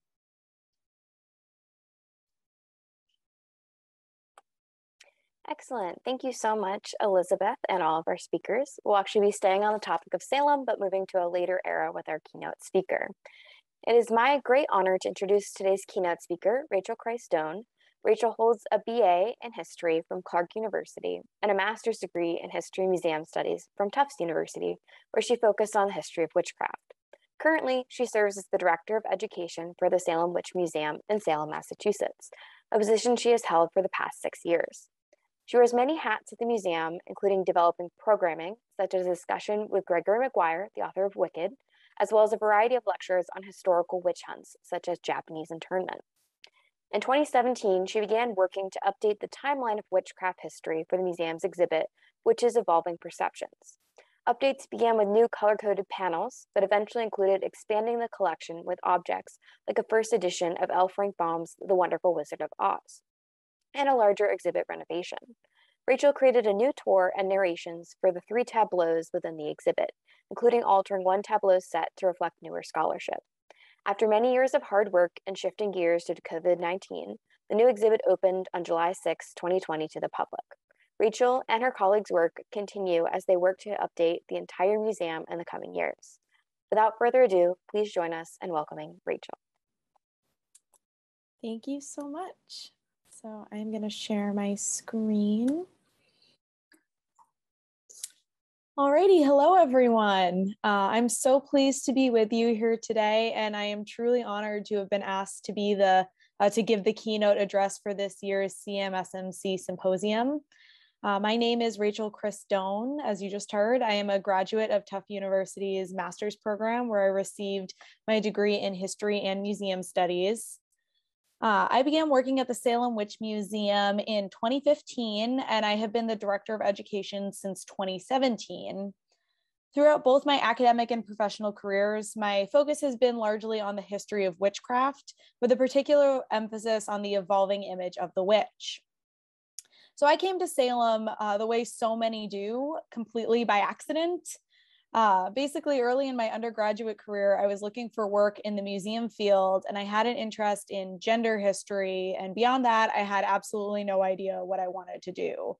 I applied to many, many museums throughout Massachusetts and eventually was hired at the Salem Witch Museum. And of course, I've been there ever since. At the time, I planned to stay for just a summer. Obviously, that would not ultimately be the case. So today we are going to be talking about Salem and the strange place it holds with public memory. Now, as I'm sure many of you know, Salem is famous for the witchcraft trials that took place in 1692. Now, for most people, if I asked you to name a historic witch trial, Salem would almost certainly be the first or possibly your only answer. Now, notably, there have been other witchcraft trials in New England before those that took place in Salem. The second largest witch hunt before Salem took place in Hartford, Connecticut between 1662 and 1663. During that witchcraft outbreak, 13 people were accused of witchcraft and 4 people were executed. Now, in contrast, in 1692, over the span of just 4 months, 19 people are hanged and 1 man is tortured to death. In addition to that, approximately 150 people are accused of witchcraft. Salem was the largest and by far the most intense witchcraft panic to take place in colonial North America. In the years that followed the witchcraft trials in Salem, Salem almost immediately becomes a metaphor. It's used to criticize those perceived to be acting in an irrational, prejudiced, or illogical manner. And these events would be referenced again and again and again during critical moments during our nation's history as time goes on. Now, it is during the 20th century that Salem develops a tourism industry, and that, of course, continues to be the city's main economic driver to this day. People travel to Salem year-round, and though, of course, the highest rate of visitation is the fall, they come for many reasons throughout the year. Some come to Salem because they're interested in colonial history, or perhaps they read The Crucible in high school. Some are interested in author Nathaniel Hawthorne and the rich maritime history of Salem. However, the ever-growing majority come not because they have a burning interest in 17th century history, but because they love the contemporary witch and all that this figure represents. So for this reason, Salem poses quite a unique challenge for those of us who work in public history. Salem is, of course, a case of dark tourism. This phrase, as I'm sure many of you know, refers to places known for tragedy and suffering that have become sites for contemporary tourists. Now, notable examples of places that can be labeled dark tourism are sites like prison museums, like Alcatraz, places where massive disasters have struck, like Chernobyl, or sites of extreme violence, like the Lizzie Borden House. Now, Salem, of course, is unquestionably a site of dark tourism, but I would also argue it's an extremely unusual example within this field. Though thousands were executed for the crime of witchcraft in the early modern period, the witch lingered with us in popular memory and slowly evolved in popular culture. Due to the scientific revolution, illnesses, disasters, misfortune, and so on were less and less attributed to the work of witches, and slowly the belief in witchcraft as a real and pressing danger slowly disappeared. Now, eventually, stripped of the fear surrounding this figure, the witch became defined simply as a supernaturally powerful person, almost always portrayed as a woman. So I do a lot of work with groups of all ages at the museum, and when I start presentations, I almost always like to begin by posing a seemingly simple question. What does a witch look like? Now, living in 2021, this is almost always what first comes to mind for us, right? 9 times out of 10. This is, of course, the Wicked Witch of the West from the film The Wizard of Oz. We might call her a stereotypical witch. She's got all the characteristics we in the modern day tend to associate with the witch, right? She has a pointed hat, she's got a broomstick, she has green skin. Or perhaps what first comes to mind for you is the children's story Hansel and Gretel, the witch in her candy-covered house who's trying to lure children in so she can cook and eat them. Now, for many as well, a figure like this may come to mind. This is, of course, Hermione Granger from the Harry Potter series. A couple of months ago, I did a workshop for a teen library group in California. And when I asked them to tell me what they think of when they hear the word witch, they all unanimously said Hermione Granger. So for this reason, the interpretation of the Salem witch trials poses some very unusual challenges. How do we talk about a figure with a simultaneously horrific past and an adored present? Now, before we go any further, we do need to take a step back and consider how tourism first came to Salem, because it's quite an interesting transformation in and of itself. To quote historian Marilyn Roach, what's particularly fascinating about Salem is that in this case, the tourists came before tourism. In the second half of the 19th century, travelers began arriving in Salem. These people were interested in literary legend Nathaniel Hawthorne, who lived and worked in Salem, but they also wanted to know more about the witchcraft trials. So here on screen, we have an article which was published in 1892 in the Newborough Daily Journal. And here we see one gentleman describe his journey through Salem. Now he notes, according to a local hack driver, quote, "You have no idea how many people in passing through Salem stop off between trains and ask to be driven about to the places of interest. They all want to see where the witches were hung, and they all want to see where Hawthorne lived," end quote. So here's an image of the first visitor's guide published in 1880. This guide describes various aspects of Salem's history, including several references to the Salem witch trials. Now, notably, since 1692, Salem had transitioned from an important center of maritime trade to a primarily factory-driven city. The factories in Salem produced textiles, shoes, and boots, and this was the main economic driver of Salem during this time.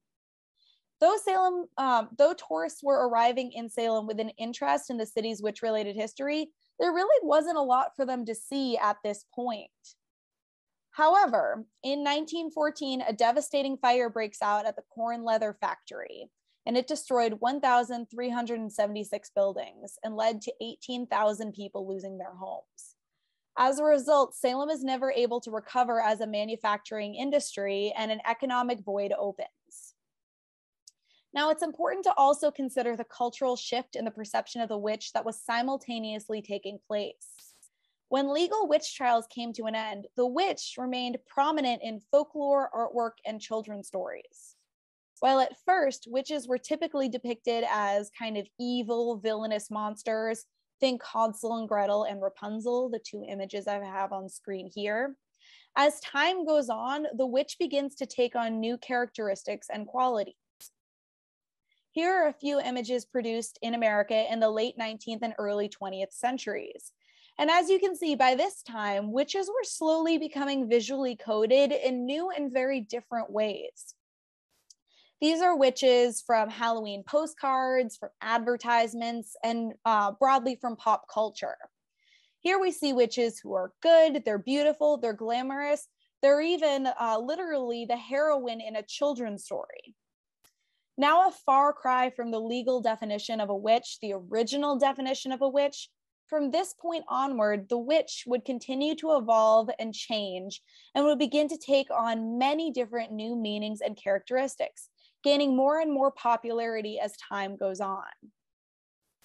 Though Arthur Miller had once drawn national attention to Salem's witch-related history with the premiere of his play, The Crucible, in 1953, the association between Salem and witchcraft became an even bigger sensation in 1970, when the popular television sitcom Bewitched came to film on location in Salem.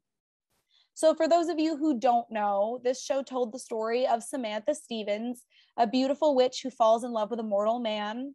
The couple get married and she tells him she is a witch on their wedding night.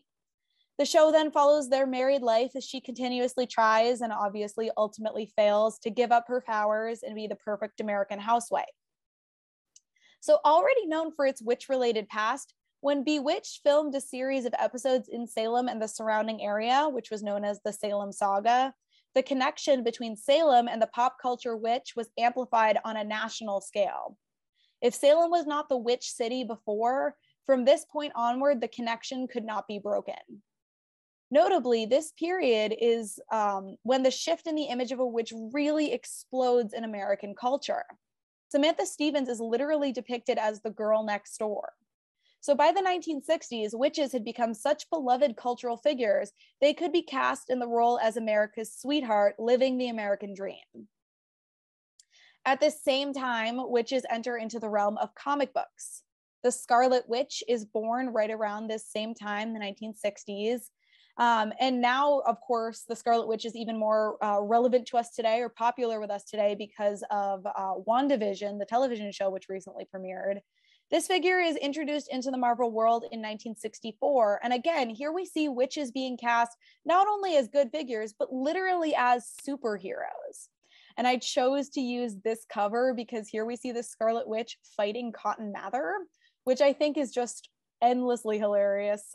It's definitely something that warrants a whole study of its own. But anyway, this exists in case anyone was wondering.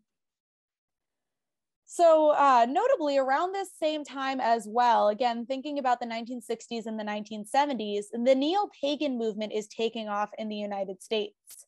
For those of you who don't know, neo-paganism is an umbrella term which refers to individuals who drew inspiration from older earth-based pre-Christian religions, and they update these practices for the modern day. So diving into the history and emergence of Wicca and spiritual witchcraft is a bit beyond the purview of this talk today. But what's essential to consider is that the witch becomes literally a religious identity and a symbol of empowerment during this period as well. Now in 1971, Lori Cabot arrived in Salem, and she opened the city's first occult store. Gifted with a flair for publicity, Cabot made headlines again and again and again, and was even later deemed the official witch of Salem. So this occult shop sparked a new surge of industry, attracting practitioners of the witchcraft religion, as well as those interested more generally in New Age spirituality and the occult. As a result, national attention was directed towards Salem once again, and yet another definition of the witch became permanently connected to the city. Salem became and continues to be a kind of haven for those who identify with the witch as a means of spiritual contentment. So let's now consider the question of the hour. How do museums and cultural organizations in Salem teach this history? So this is essentially a constant struggle. It's a push and a pull. There are many places that work very, very hard to respectfully engage with the legacy of the witch, connecting the past and the present witch together. There are those, of course, who are less concerned with respecting the past and instead focus entirely on what modern audiences want. Not to name names, but it's places that produce slogans like "I got stoned in Salem" and so on.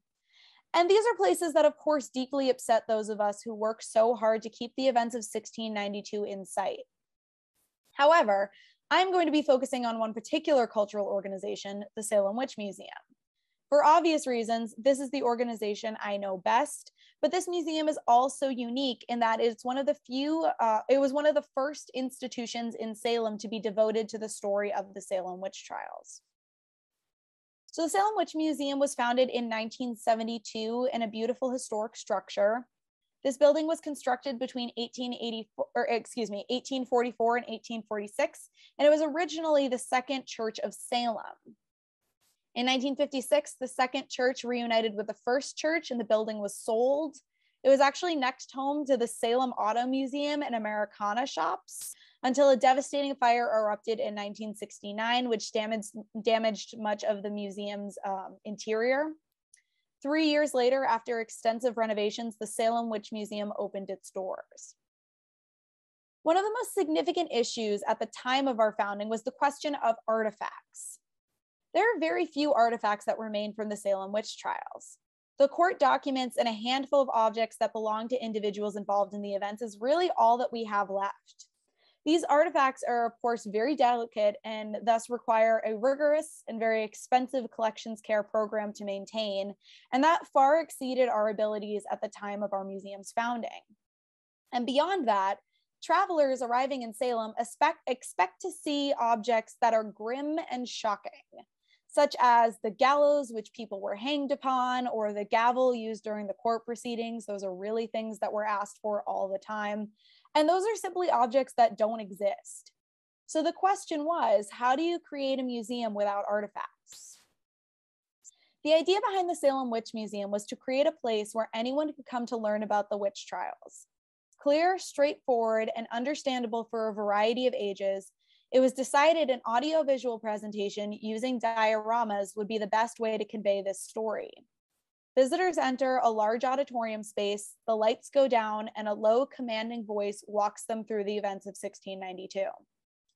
The main exhibit was created in 1972, and while we're currently in the middle of updating this presentation, including adding new figures and new tableaus, updating the narrative to bring the story in line with the most recent scholarship, etc., it's kind of amazing to see how well this format has done with time. To this day, we are still the most visited museum in Salem. Now, by the 1990s, the Salem Witch Museum had grown as an organization, and we realized that the witch means something very different to each person, and that's particularly true for the people who are traveling to Salem. As a result, in 1999, we added the exhibit, Witches Evolving Perceptions. This exhibit focuses on the evolving image and legacy of the witch, as well as more broadly, the European witchcraft trials that predated Salem. Now again, the trials and tribulations of a historic building. This second exhibit room was originally a storage space. It was basically a large closet. It's a considerably smaller room than the main presentation. And for this reason, this space posed some considerable challenges when we decided to turn it into an exhibit. But with a little bit of creativity, we've made the space work, and it's given us the chance to further our mission statement and grow as an organization.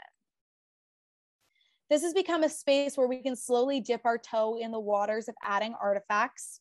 While we do feel a presentation format is an extremely effective way to teach this history, we do hear that same old criticism time and time again. Visitors want to see artifacts. And this is another place, again, where we kind of get a little creative. Since 2018, we have begun to build a small yet robust collection. These objects are primarily related to the intellectual belief in witchcraft in the early modern period, as well as the evolving image of the witch.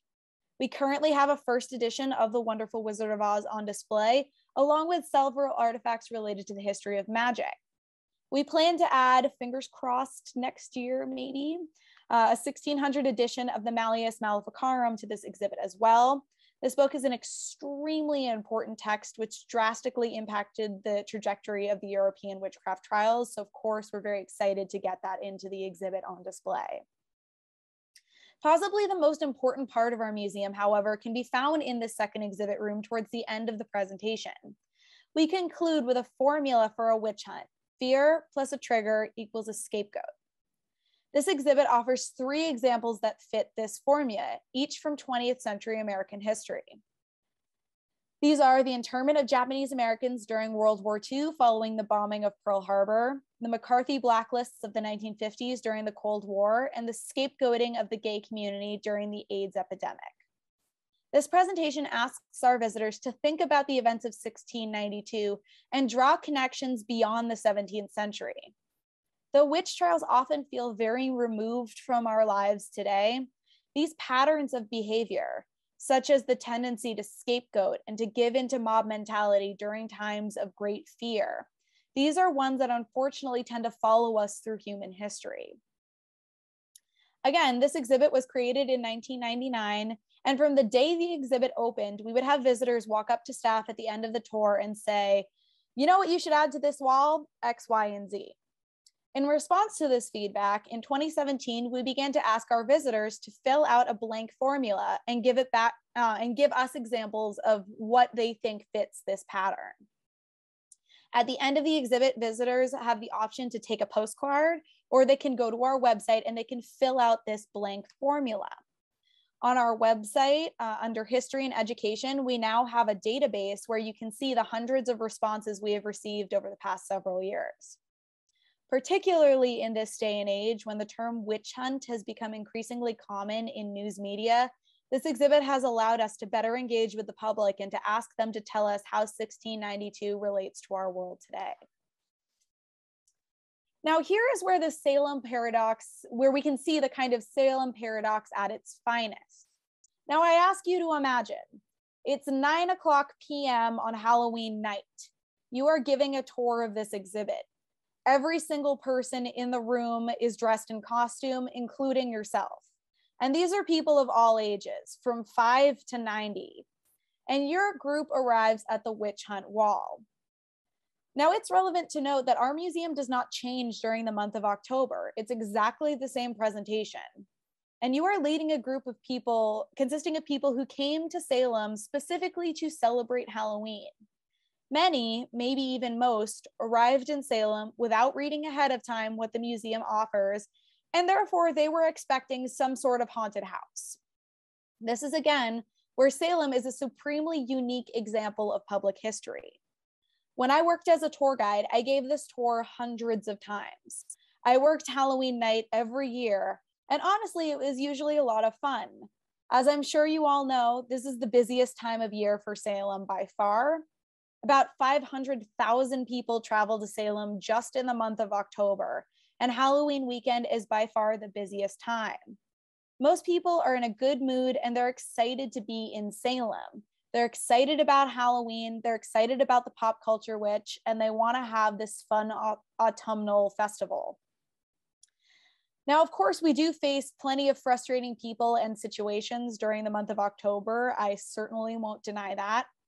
However, it's really interesting. The really interesting part about this month is that it exposes people who normally would not come to a museum or would not be interested in the Salem witch trials to a piece of extremely important American history. I have met many people who leave evening tours in October and stop to thank us and tell us that they learned something important.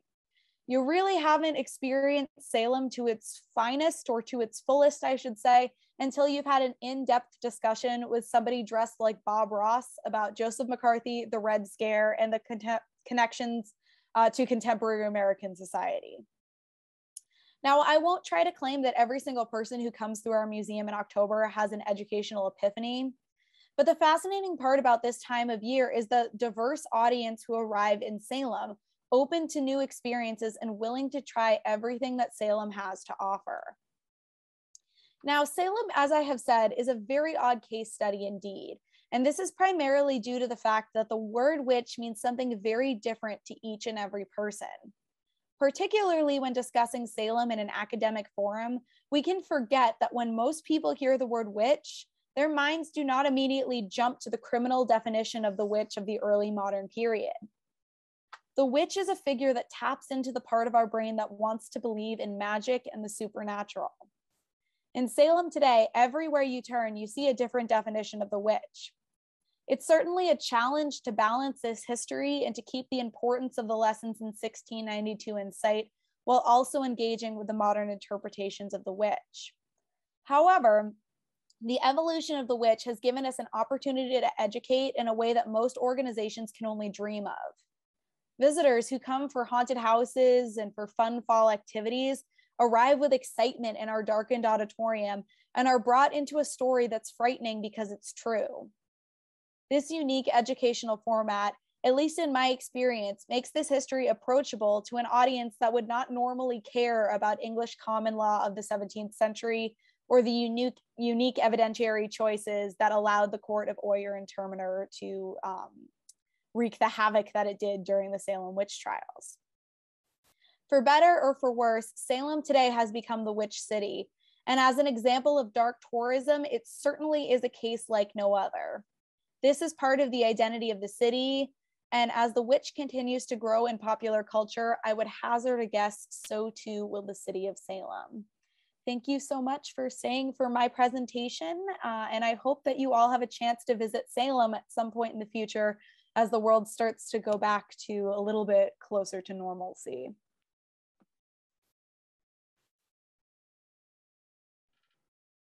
Awesome. Rachel, thank you so much. I have to say I went to Salem as a little girl and it was the most formative experience and it made me a historian. So please visit Salem.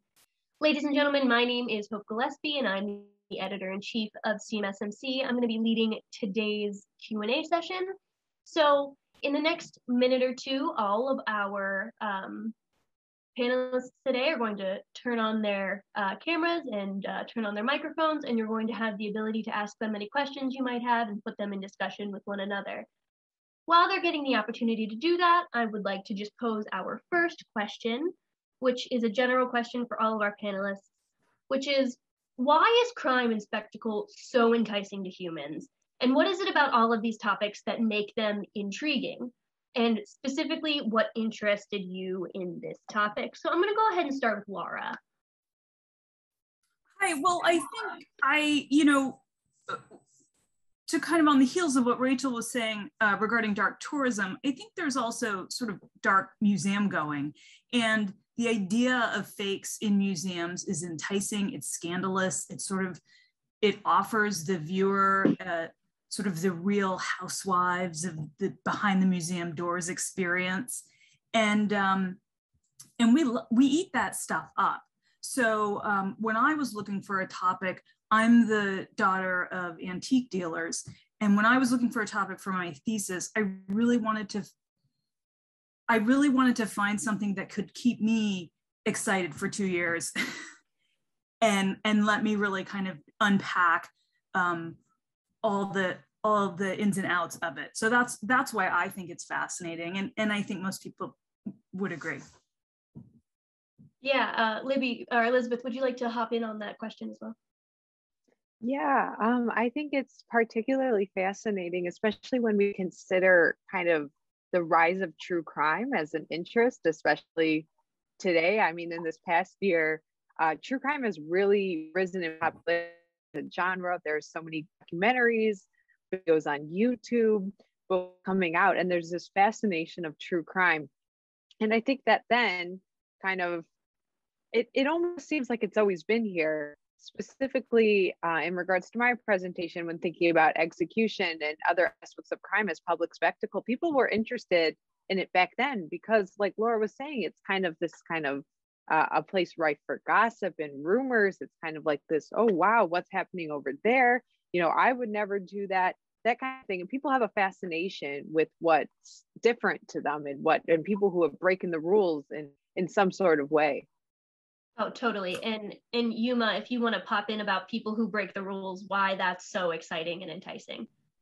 Yeah, I think for the, related to my presentation specifically, I think there's certainly an element of, I wish I could do that as well. So money is a very tempting thing because it's just a piece of paper and it looks like something that you can make, anybody could make. And, but it feels like there are repercussions to doing that. So you don't really want to do it. So when somebody does it and it becomes a legal spectacle, it's very audience friendly, as it were. And the flip side of that, in my argument, is that gets all the attention, and the legal apparatus and its framework and assumed sort of vocabulary kind of takes away from certain things. And so it's very difficult for us to resuscitate something that was there prior to the spectacle. And hopefully that is something that scholarship can contribute to. Oh, absolutely. And Francesca, I think when we're talking about spectacle, there's nothing more spectacle-like than colonialism, right? Yeah, so I think, one of the reasons this topic makes people so interested and so passionate about it is because it relates so closely to issues of, our identity.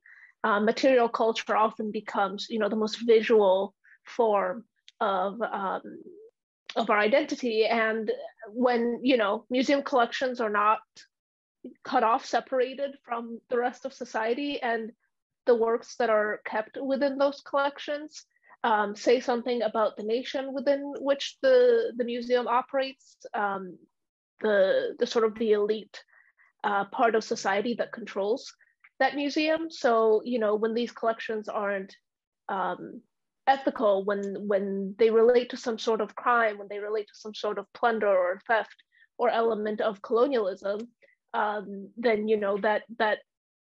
that feels almost like a direct attack on people's identity or a direct theft of people's identity. Absolutely. And actually, Abigail, if you want to jump in about talking about identity and propaganda and about why that's also such a big kind of topic that is interesting for everyone. Yeah, I mean, I'm trying to think of how I will say this in the context of the question. Identity and propaganda is such an interesting thing. Because what people view as propaganda totally changes depending on their ideology, their culture, and their personal background.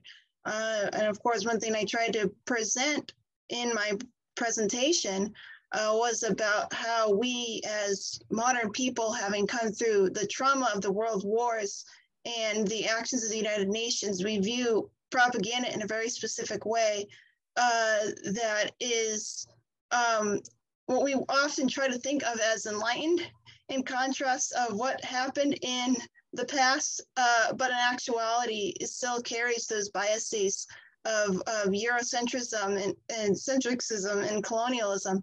And so it's interesting that we can look back and see, you know, what the American Anti-Slavery Society did in their day was considered by their society to be very positive, contributing to the end of slavery, abolition, the Black men's right to vote, questionably. But if you look at it today, we can see from our modern perspective, a lot of what they did was very much upholding that white savior complex, where certain ideologies, even though they claimed to have the best intentions, was very much patting themselves on the back, upholding this white Anglo-Saxon Protestant view of how the world should work, which in turn continues to influence the United Nations and how they view different issues on propaganda. Absolutely. And Rachel, I think that's a perfect segue, talking about white Anglo-Saxon men and their kind of the huge influence that they have over, you know, obviously what happened in Salem, and why presenting that is almost, it's a gendered history issue, obviously, but it's also very much specifically a statement about what it means to be feminine, right, in that period. Yeah, absolutely. And one of the interesting things about learning about the Salem witch trials, you know, teaching the Salem witch trials, is 9 times out of 10, we so often hear in public reaction, if you look at the scholarship up until I'd say as late as the 90s, it's all blamed on the afflicted girls, right? Those young teenage girls who were hysterical and bored teenagers. And that's, you know, why this whole tragedy happened. And when you really look at the events, the reason why the Salem witch trials happened is because the elite men who were in charge allowed rules to be broken, allowed unusual evidence to be used. They're the ones who accepted spectral evidence. They're the ones who accepted torture. They're the ones who broke rules. And that's why things spiral out of control in the way that they do. So it's fascinating to look at, to zoom in on the historiography of the Salem witch trials, because this is really telling us an interesting story about gender as well, the way that they're perceived as time goes on. And again, that's not a narrative that you start to see changing till the 90s. That's actually one of the things we're actively trying to pull out of our presentation, because it was dominant in the scholarship in the 1972. That's how you talked about the Salem witch trials, you know, and that's something that we are really working hard to pull out of the museum step by step. But it's a fascinating thing to examine in and of itself. No, I totally agree. And actually, I kind of want to pivot to Laura for a minute. We have a question about what visitors think about forgeries, but I'd like to open it up to Rachel and Francesca as well, but not only what visitors think about forgeries, but a lack of artifacts and a plethora of colonialized and stolen and looted objects. So Laura, if you want to go ahead. Well, I think, again, you know, visitors love forgeries. There was a traveling show that was around a couple years ago. I think it ended up in Springfield, Massachusetts, and it was just heavily attended and great reviews. And a lot of the pieces, and it was able to bring it up to surface. Were they beautiful, magnificent, cherished works of art? No, but it probably got a lot of people into those doors that wouldn't normally have come in to check out the exhibit, because it allows people who've never been in a space like a museum to engage with an art object without feeling intimidation. It's championing the underdog. You know, they got away with something. I want to check it out. Now it's in a fancy museum. And so in terms of forgeries, I think that they're a great stream of revenue for museums and should be a little more celebrated than they are. And Rachel, as to having very little or specific artifacts, obviously, you know, people ask for them, but how does the narrative of the museum play out without them and the visitor reaction to that? I think it's really interesting because sometimes it's seen in the kind of greater museum world as a handicap, you know, being a museum that relies on presentations as opposed to artifacts. But what's fascinating is seeing the way that visitors react when they come in. You know, we see people coming into our museum who are not, let's say, the traditional museum folk. My husband included, you know, he is not a museum person. And we've been traveling the past couple of weeks, and it's been really interesting watching him. I've been dragging him in and out of museums like it's nobody's business. And he doesn't read panels. He doesn't, you know, he kind of speed walks his way through. He's not a museum guy. But the kind of presentation-based experiences, that's what'll pull him in. And I feel like that's the interesting thing where we started our museum because, you know, we didn't have a choice. There were no artifacts to use, so we had to pivot. And I think it's ended up being kind of accidentally brilliant. You know, it's ended up inviting people into a space they don't normally feel comfortable. They don't normally feel is a space for them. It's been really interesting the past year or so, the Peabody Essex Museum in Salem has had the court documents on display, which for those of us who love museums and who love this history has been amazing. If you are ever in Salem, you know, in the next year or so, definitely go check out that exhibit because it's amazing. But again, it's that traditional museum experience where you go in, you see cases, you read panels, and that's not a learning style that appeals to a lot of people. So having an opportunity to teach this history in a different way, particularly this history that's so fascinating and so gripping, again, it gives us an opportunity to reach out to that non-museum going audience and make this history more approachable. And Francesca, with items that are looted and are stolen and are kind of connected with a colonialist past, I think it goes into a similar vein as well, because most people don't realize that or they don't know, correct? Yeah, you know, in recent, you know, as you were saying, it has been really highlighted more in recent years with efforts of decolonization and more calls for museum transparency. There have been, you know, these headlining cases, not recently, even, you know, going back a few decades, like the Elgin marbles or the Benin bronzes that I mentioned very briefly. Dan Hicks discusses in his book, The British Museum. And I think, you know, those cases speak more to the more infuriating aspect of theft and plunder, which is the one that is vilified, obviously, rightfully so, because it is an elite institution or nation taking art forcefully, often illegally and certainly unethically, from a conquered or an oppressed peoples. Whether, you know, there's also other cases of theft and plunder which are more, you know, exciting, which, as Laura was mentioning, feature more of the underdog, the romanticized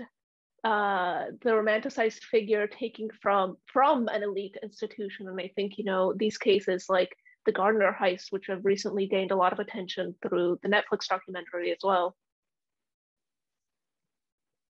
Absolutely. I think that the Gardner heist in particular, I think is something that really draws people in.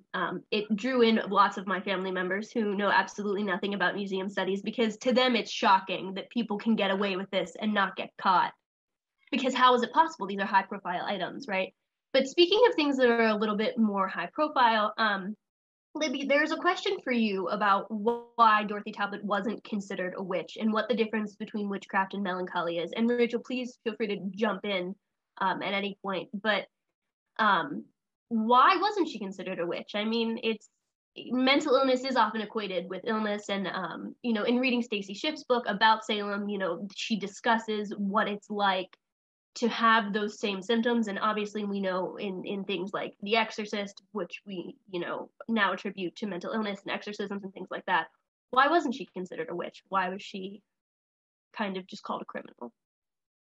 Yes, I think that's a really fascinating question. And I would attribute a lot of it to, I suppose, the time period of when this is happening.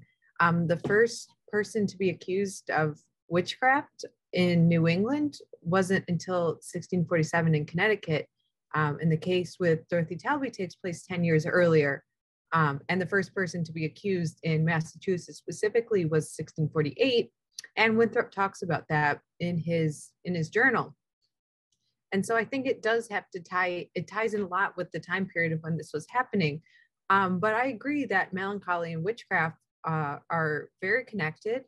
In a lot of the witchcraft trials from around the world, melancholy was used as kind of evidence to support witchcraft, and that actions that may have been done as a result of mental instability or melancholy were often then proof of witchcraft. I would like to point the person who asked this question to this article titled Melancholic Imaginations by Claire Bartram, in which she considers this point further. And I would also like to pass it to Rachel if she has any more thoughts on this topic. Yeah, the connection between melancholy and witchcraft is one that's very interesting, but I would also say that it has a lot to do with, I think that you're completely right in that time period.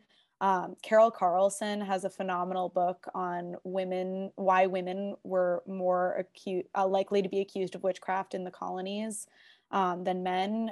They're more likely to be accused, generally speaking, but she focuses on the North American colonies. Her book is Devil in the Shape of a Woman. It's an incredible book to read if you haven't already. Definitely put it on your list.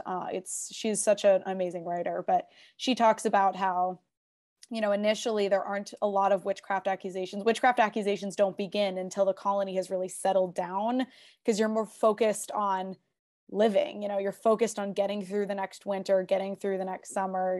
Witchcraft is something that it's kind of strange to say, but it doesn't happen until you get out of that survival mode and you can let fears take over in a different way. So that's kind of part one. But then also we have to think about witchcraft tends to be something that those accusations tend to happen when there's another victim involved. So obviously in your case, there's a victim involved in that she's killed her child, but a witchcraft accusation usually happens when, it's a person who has a lasting misfortune. Your child has gotten sick, your cow has died, your crops have died, things like that. That's when you start to project a witchcraft fear outward and you start to find someone to scapegoat for that particular misfortune. So in a case like this, where it's someone who has committed a very specific crime that's really only impacting her bubble, I wouldn't say that even if this had happened in, let's say, 1670, she probably wouldn't have been accused of witchcraft anyway. Infanticide is a separate crime. It's not necessarily something that would have led to a witchcraft accusation either way, at least, unless there was, more going on, another person gets pulled in for whatever reason. Awesome. I want to pivot to a question that we came up with in committee because it ties all of your presentations together. Don't you love it when that happens?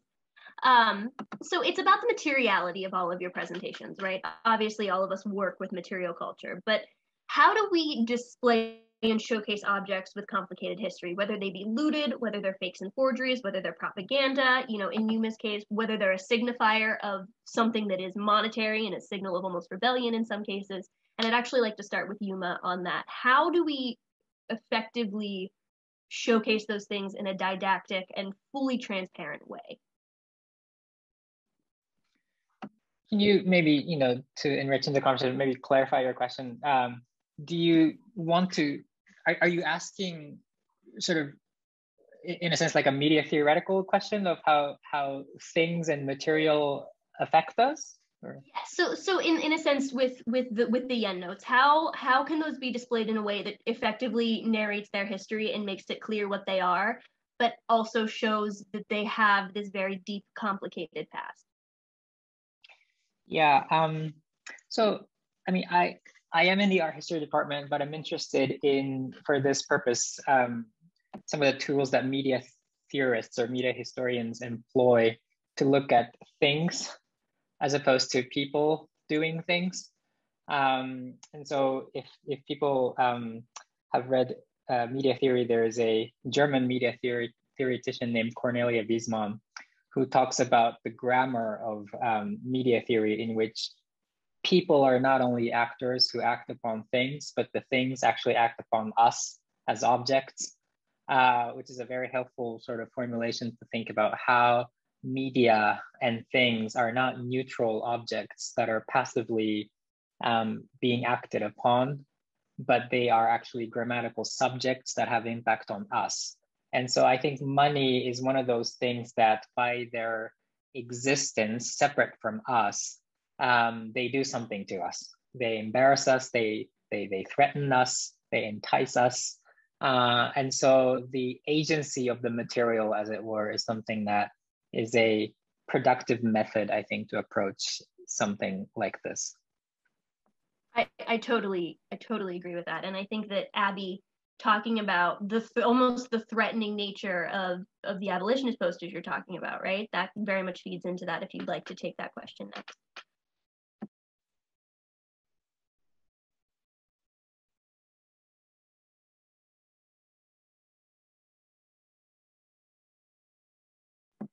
I can, oh, are you good? About that, I had some microphone issues.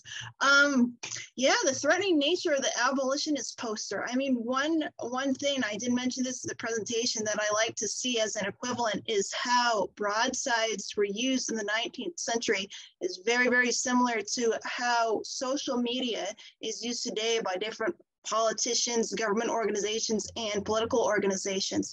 So that sort of aggressive, inflammatory language that we see in modern political figures using, some of which are now banned from Twitter, thankfully, was also being used by printers in the 19th century. So this type of very aggressive, inflammatory language seen in the modern era is nothing new. And it also kind of makes me, and probably you also, think of the nature of fake news and how does the material culture that we see in the 19th century with its very hyperbole and very excited language tie into the fake news that we see today, where maybe we agree with a certain viewpoint, but it is told with such big language and such exaggerated characters that it has gone away from the areas of facts and definitions to some sort of a creative license or a allegorical process where the opposite party, who regards our views or views of a certain group as propaganda, while we might see it as truth, can fight back with their own inflammatory images.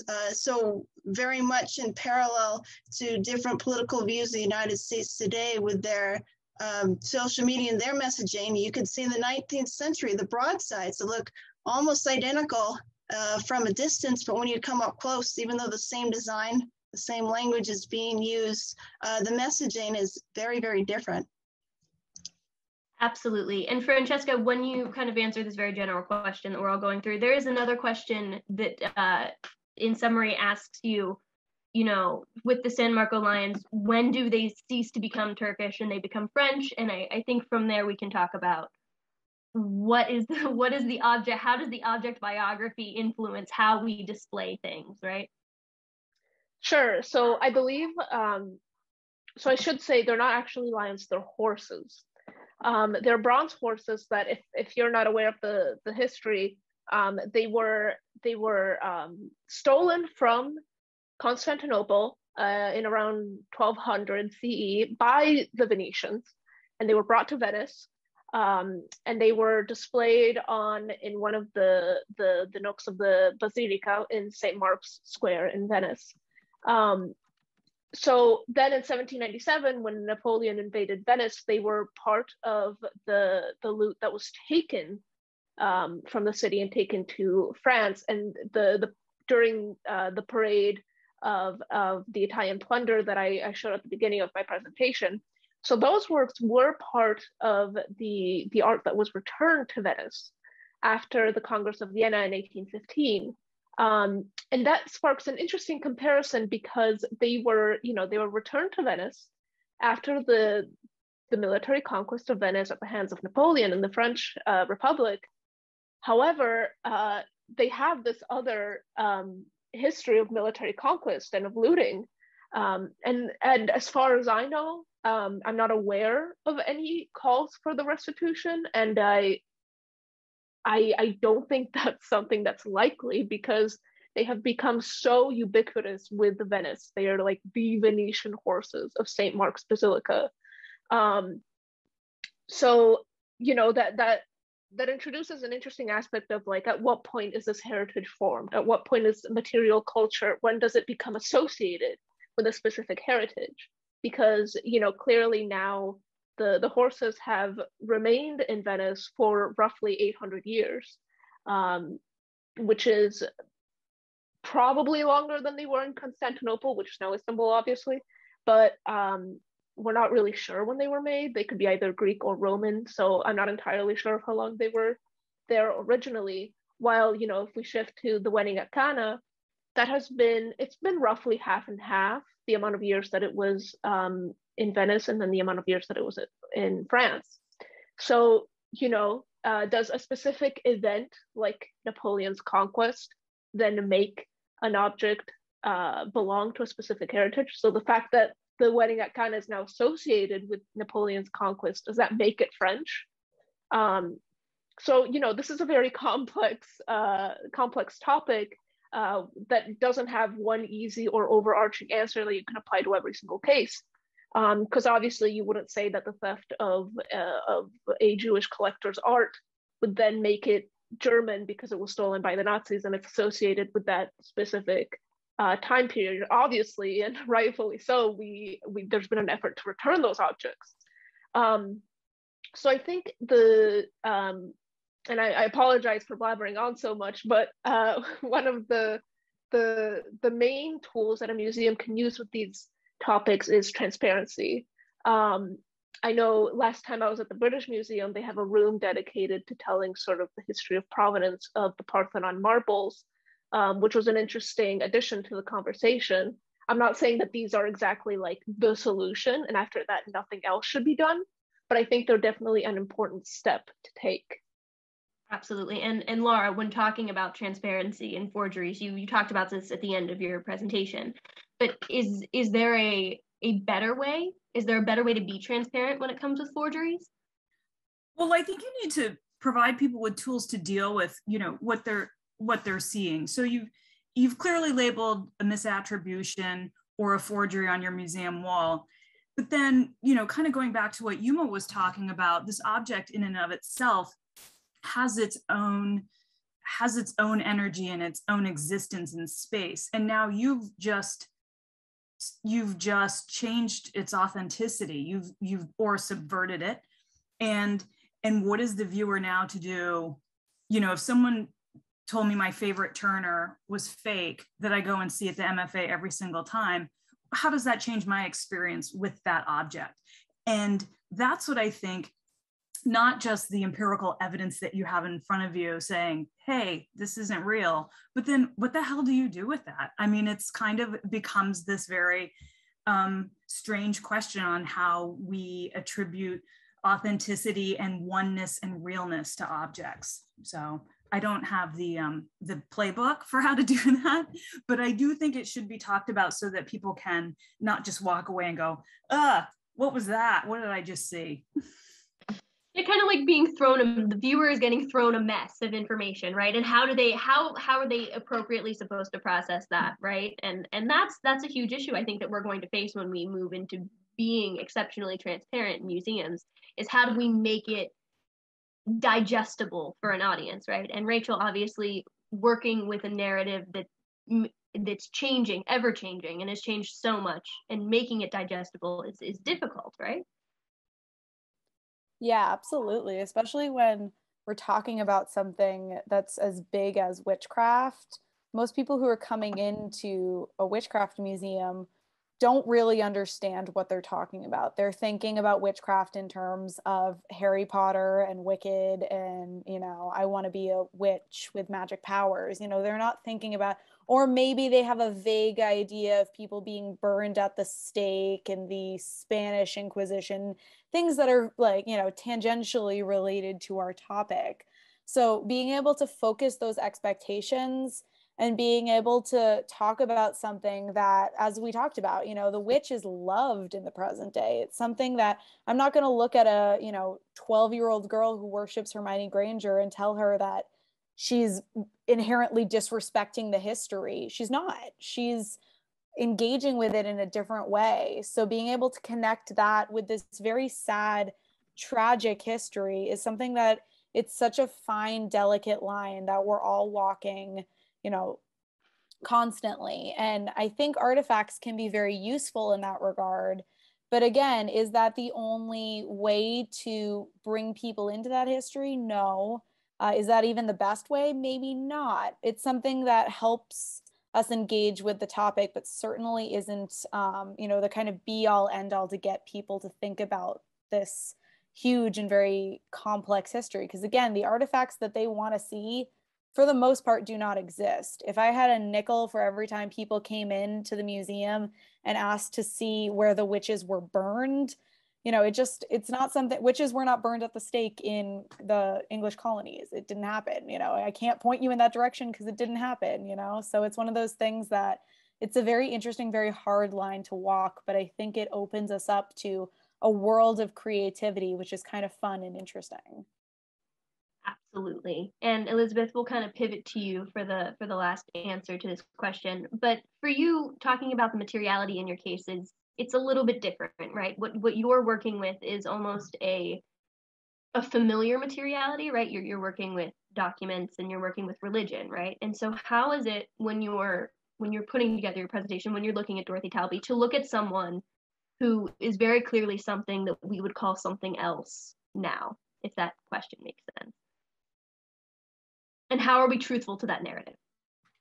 Yeah, that's definitely something I considered when I was putting together my presentation, because it's very difficult to look at this case, kind of removing yourself from your modern biases, because you look back and you see, okay, well, maybe she had postpartum depression, but they didn't think of it in that way.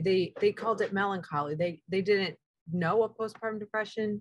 And a lot of things were understood through this religious light that is uncommon to us. We don't understand law in the same way that they did. We don't understand how mental illness works in the same way that they did.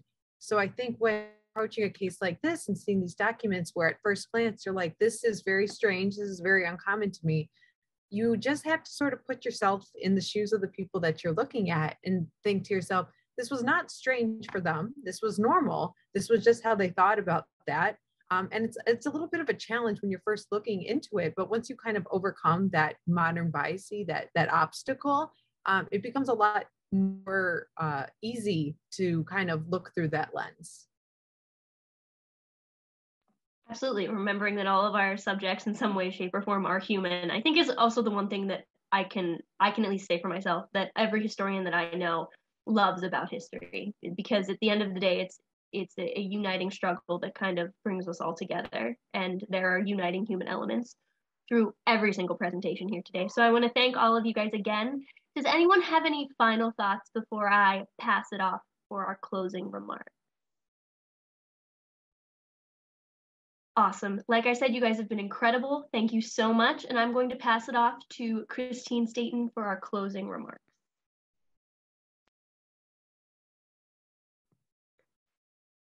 Good afternoon, everyone. As Hope said, I'm Christine. I'm a member of the Symposium Committee here at CMSMC, and I have the honor of closing our program today. So let me begin with a huge thank you to our panelists and to our keynote, Rachel. Your research has been so engaging and has certainly challenged me to think about very familiar topics, but in new and exciting ways. And I also thank all of you who came and attended the symposium today and contributed to a wonderful discussion during our Q&A. So as a brief wrap up, during today's symposium, Laura Calhoun contributed best practices for the display and management of fakes and forgeries in museum collections, which focus on transparency and accountability. Francesca Bizzi discussed the Italian artworks throughout France during the Napoleonic invasion and the ethics of provenance research. Yuma Terada offered a more complex interpretation of Model 1000 yen note within the context of money art of the 1960s in Japan and discussed how that leads to a deeper conversation on the organization of art history as a field. Abigail Eplett gave us a fascinating presentation that challenged us to consider the difference between good propaganda and bad propaganda, using the American abolitionist broadsides as a compelling example. And by considering the case of Dorothy Talby, Elizabeth Paulson reflected on the spectacle of punishment and colonial attitudes towards and methods for curing mental illness in early America. Following today's symposium, we have a social hour beginning at 2:30, where you are all welcome to join and chat with the panelists and your other attendees. And Mary Kate should be sharing the Zoom link in the chat, I think, at this moment. If you would like to become more involved with CMSMC or support our mission, please consider joining our Patreon, shopping in our online store, and attending more events with us. Information on all of this and more is available on the CMSMC website. So thank you again for joining us, and I hope you enjoy the rest of your day. Take care.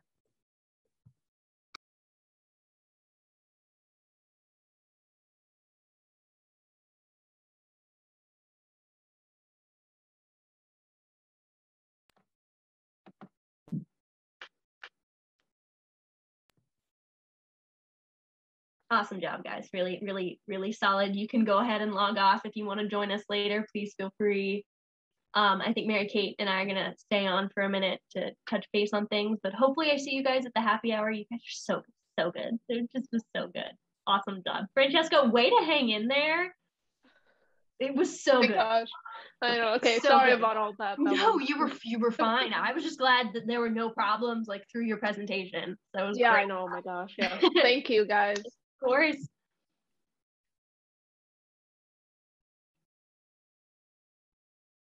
Hooray! Good job, everyone. We did it. It got done. I think that's the most difficult one we've